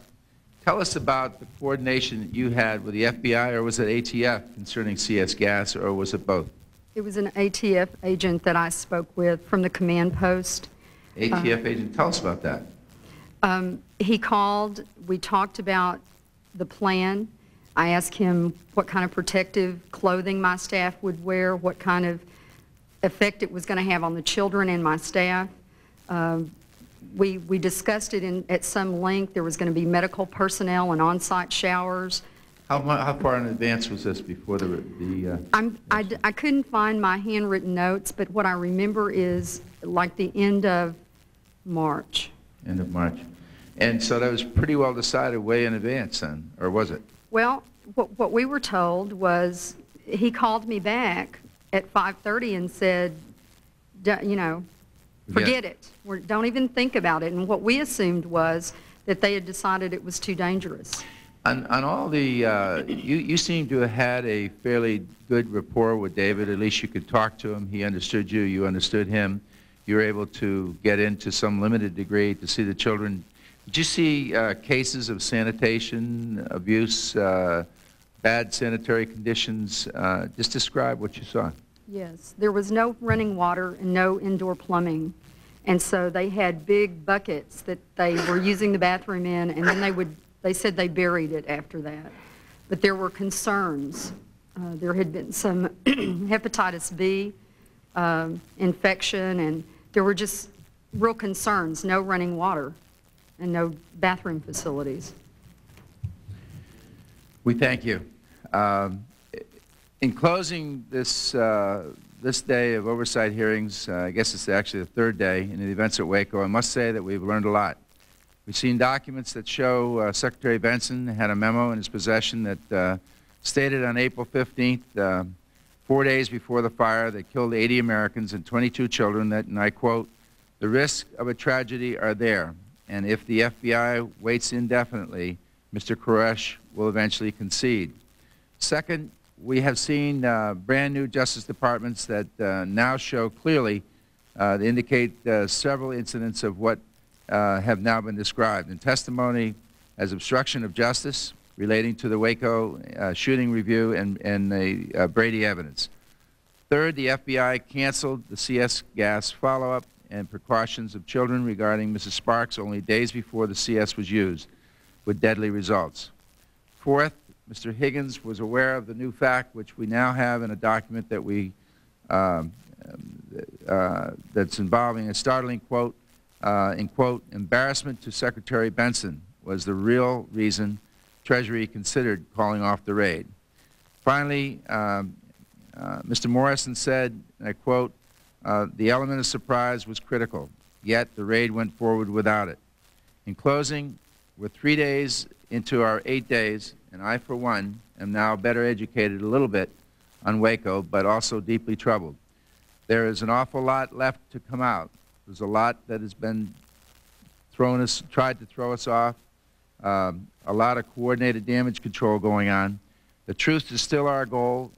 The truth is still our aim, and I make no apologies. We're going to be totally committed to get to the bottom of this. I thank you all, and I would like to give Mr. Coleman, who is the minority witness, who is one person that hasn't had a chance at all to say. I don't think the minority would disagree, but since he's come this distance, if you have a minute or so, with any comment that you'd like to make. Yes, thank you, Mr. Chairman. I appreciate that greatly. I've been here in Washington for 7 days waiting to testify, and I hoped that I might be able to shed some light to perhaps allay some of your concerns and fears based upon my experience in law enforcement tactical operations and my independent review of what transpired outside of Waco, Texas on February 28th, 1993. Let me just say that I retired in 1987 after 26 years of law enforcement experience, 9 of which were spent with the tactical unit as both a SWAT team leader and later as a SWAT commander in overall charge of all 8 of the department SWAT teams at that time. I had occasion over the years to work with the Bureau of Alcohol, Tobacco, and Firearms many, many times. I have always found them to be a highly dedicated professional group of men and women who, in my opinion, do an extremely difficult job very well. I don't see this based upon my review of the countless documents and videotape and other documents that were provided to the panelists to review as any kind of a conspiracy to fail. These are professional men and women. Were there deficiencies in the operation? Absolutely. But to their credit, ATF has done everything within their power, in my opinion, to accept the recommendations of the review and the panelists and have taken very positive steps to change for the better. I think what they need from this committee and the American people are their support. I think there has been a lot of misinformation in these hearings. I just wish that I would have had an opportunity to help you clarify them, but whether I was on the wrong panel or people just didn't like me and didn't want to ask questions, I don't know. Well, I certainly like you because that's why I gave you the opportunity to respond. That was very kind of you. I'll tell you, frankly, it's a very difficult task that we have before us. I don't think there's anybody on either side of the aisle here that doesn't have anything but the absolute top respect for our law enforcement folks that deal with us and our safety day in and day out. Let me just finish. What we're dealing with here is where mistakes made and could be at the highest levels. It could be at the management. There's many, many loyal people just doing what they are told to do in their willingness to serve and give us their commitment. And in 4 cases, 4 ATFs died in their commission and commitment to service. And so out of respect for them, out of respect for our country and the balance of power and the role of oversight and the fact that no one's above the law, I think what these hearings are trying to do very desperately is to get at the bottom of what really happened. Somehow, if there was mistakes were made, I think the American people are very forgiving. They will forgive those mistakes. Let's fix the problem. If there is a problem, let's go on and close the book. Let's then have the credibility back in place for our law enforcement. That's what we need. That's our goal as well. These hearings now conclude at the end of the third. Go ahead. Mr. Coleman has indicated both to me and to you that he obviously has something he wants to get off his chest. Now, I realize people want to catch planes. I would ask, in fairness, that he be given unanimous consent to put his statement, whatever that statement is, in the record, since we are in a hurry to go catch planes and get back to our homes. Without objection, so ordered. I assume that all of them heard this, and you may have been out of the room. Everybody's statements are included in the record, and any material that anybody would like to include. So without objection, so ordered. The hearing is adjourned. We will reconvene at Monday morning at 9:30. Is it 10? Okay, sorry, it's 10 o'clock.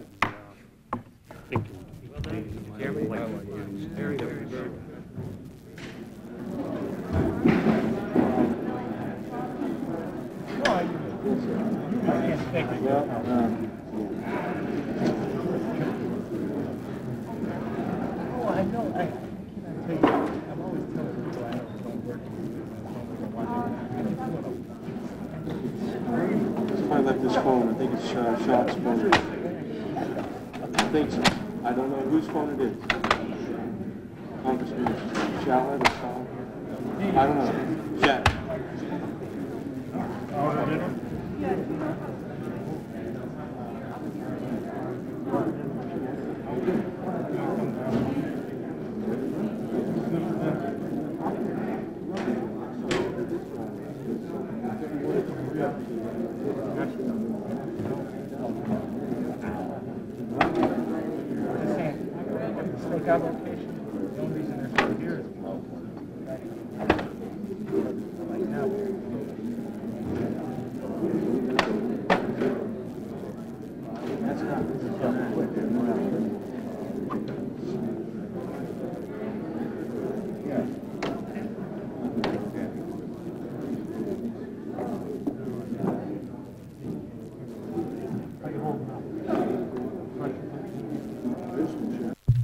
The Waco investigation hearings continue Monday.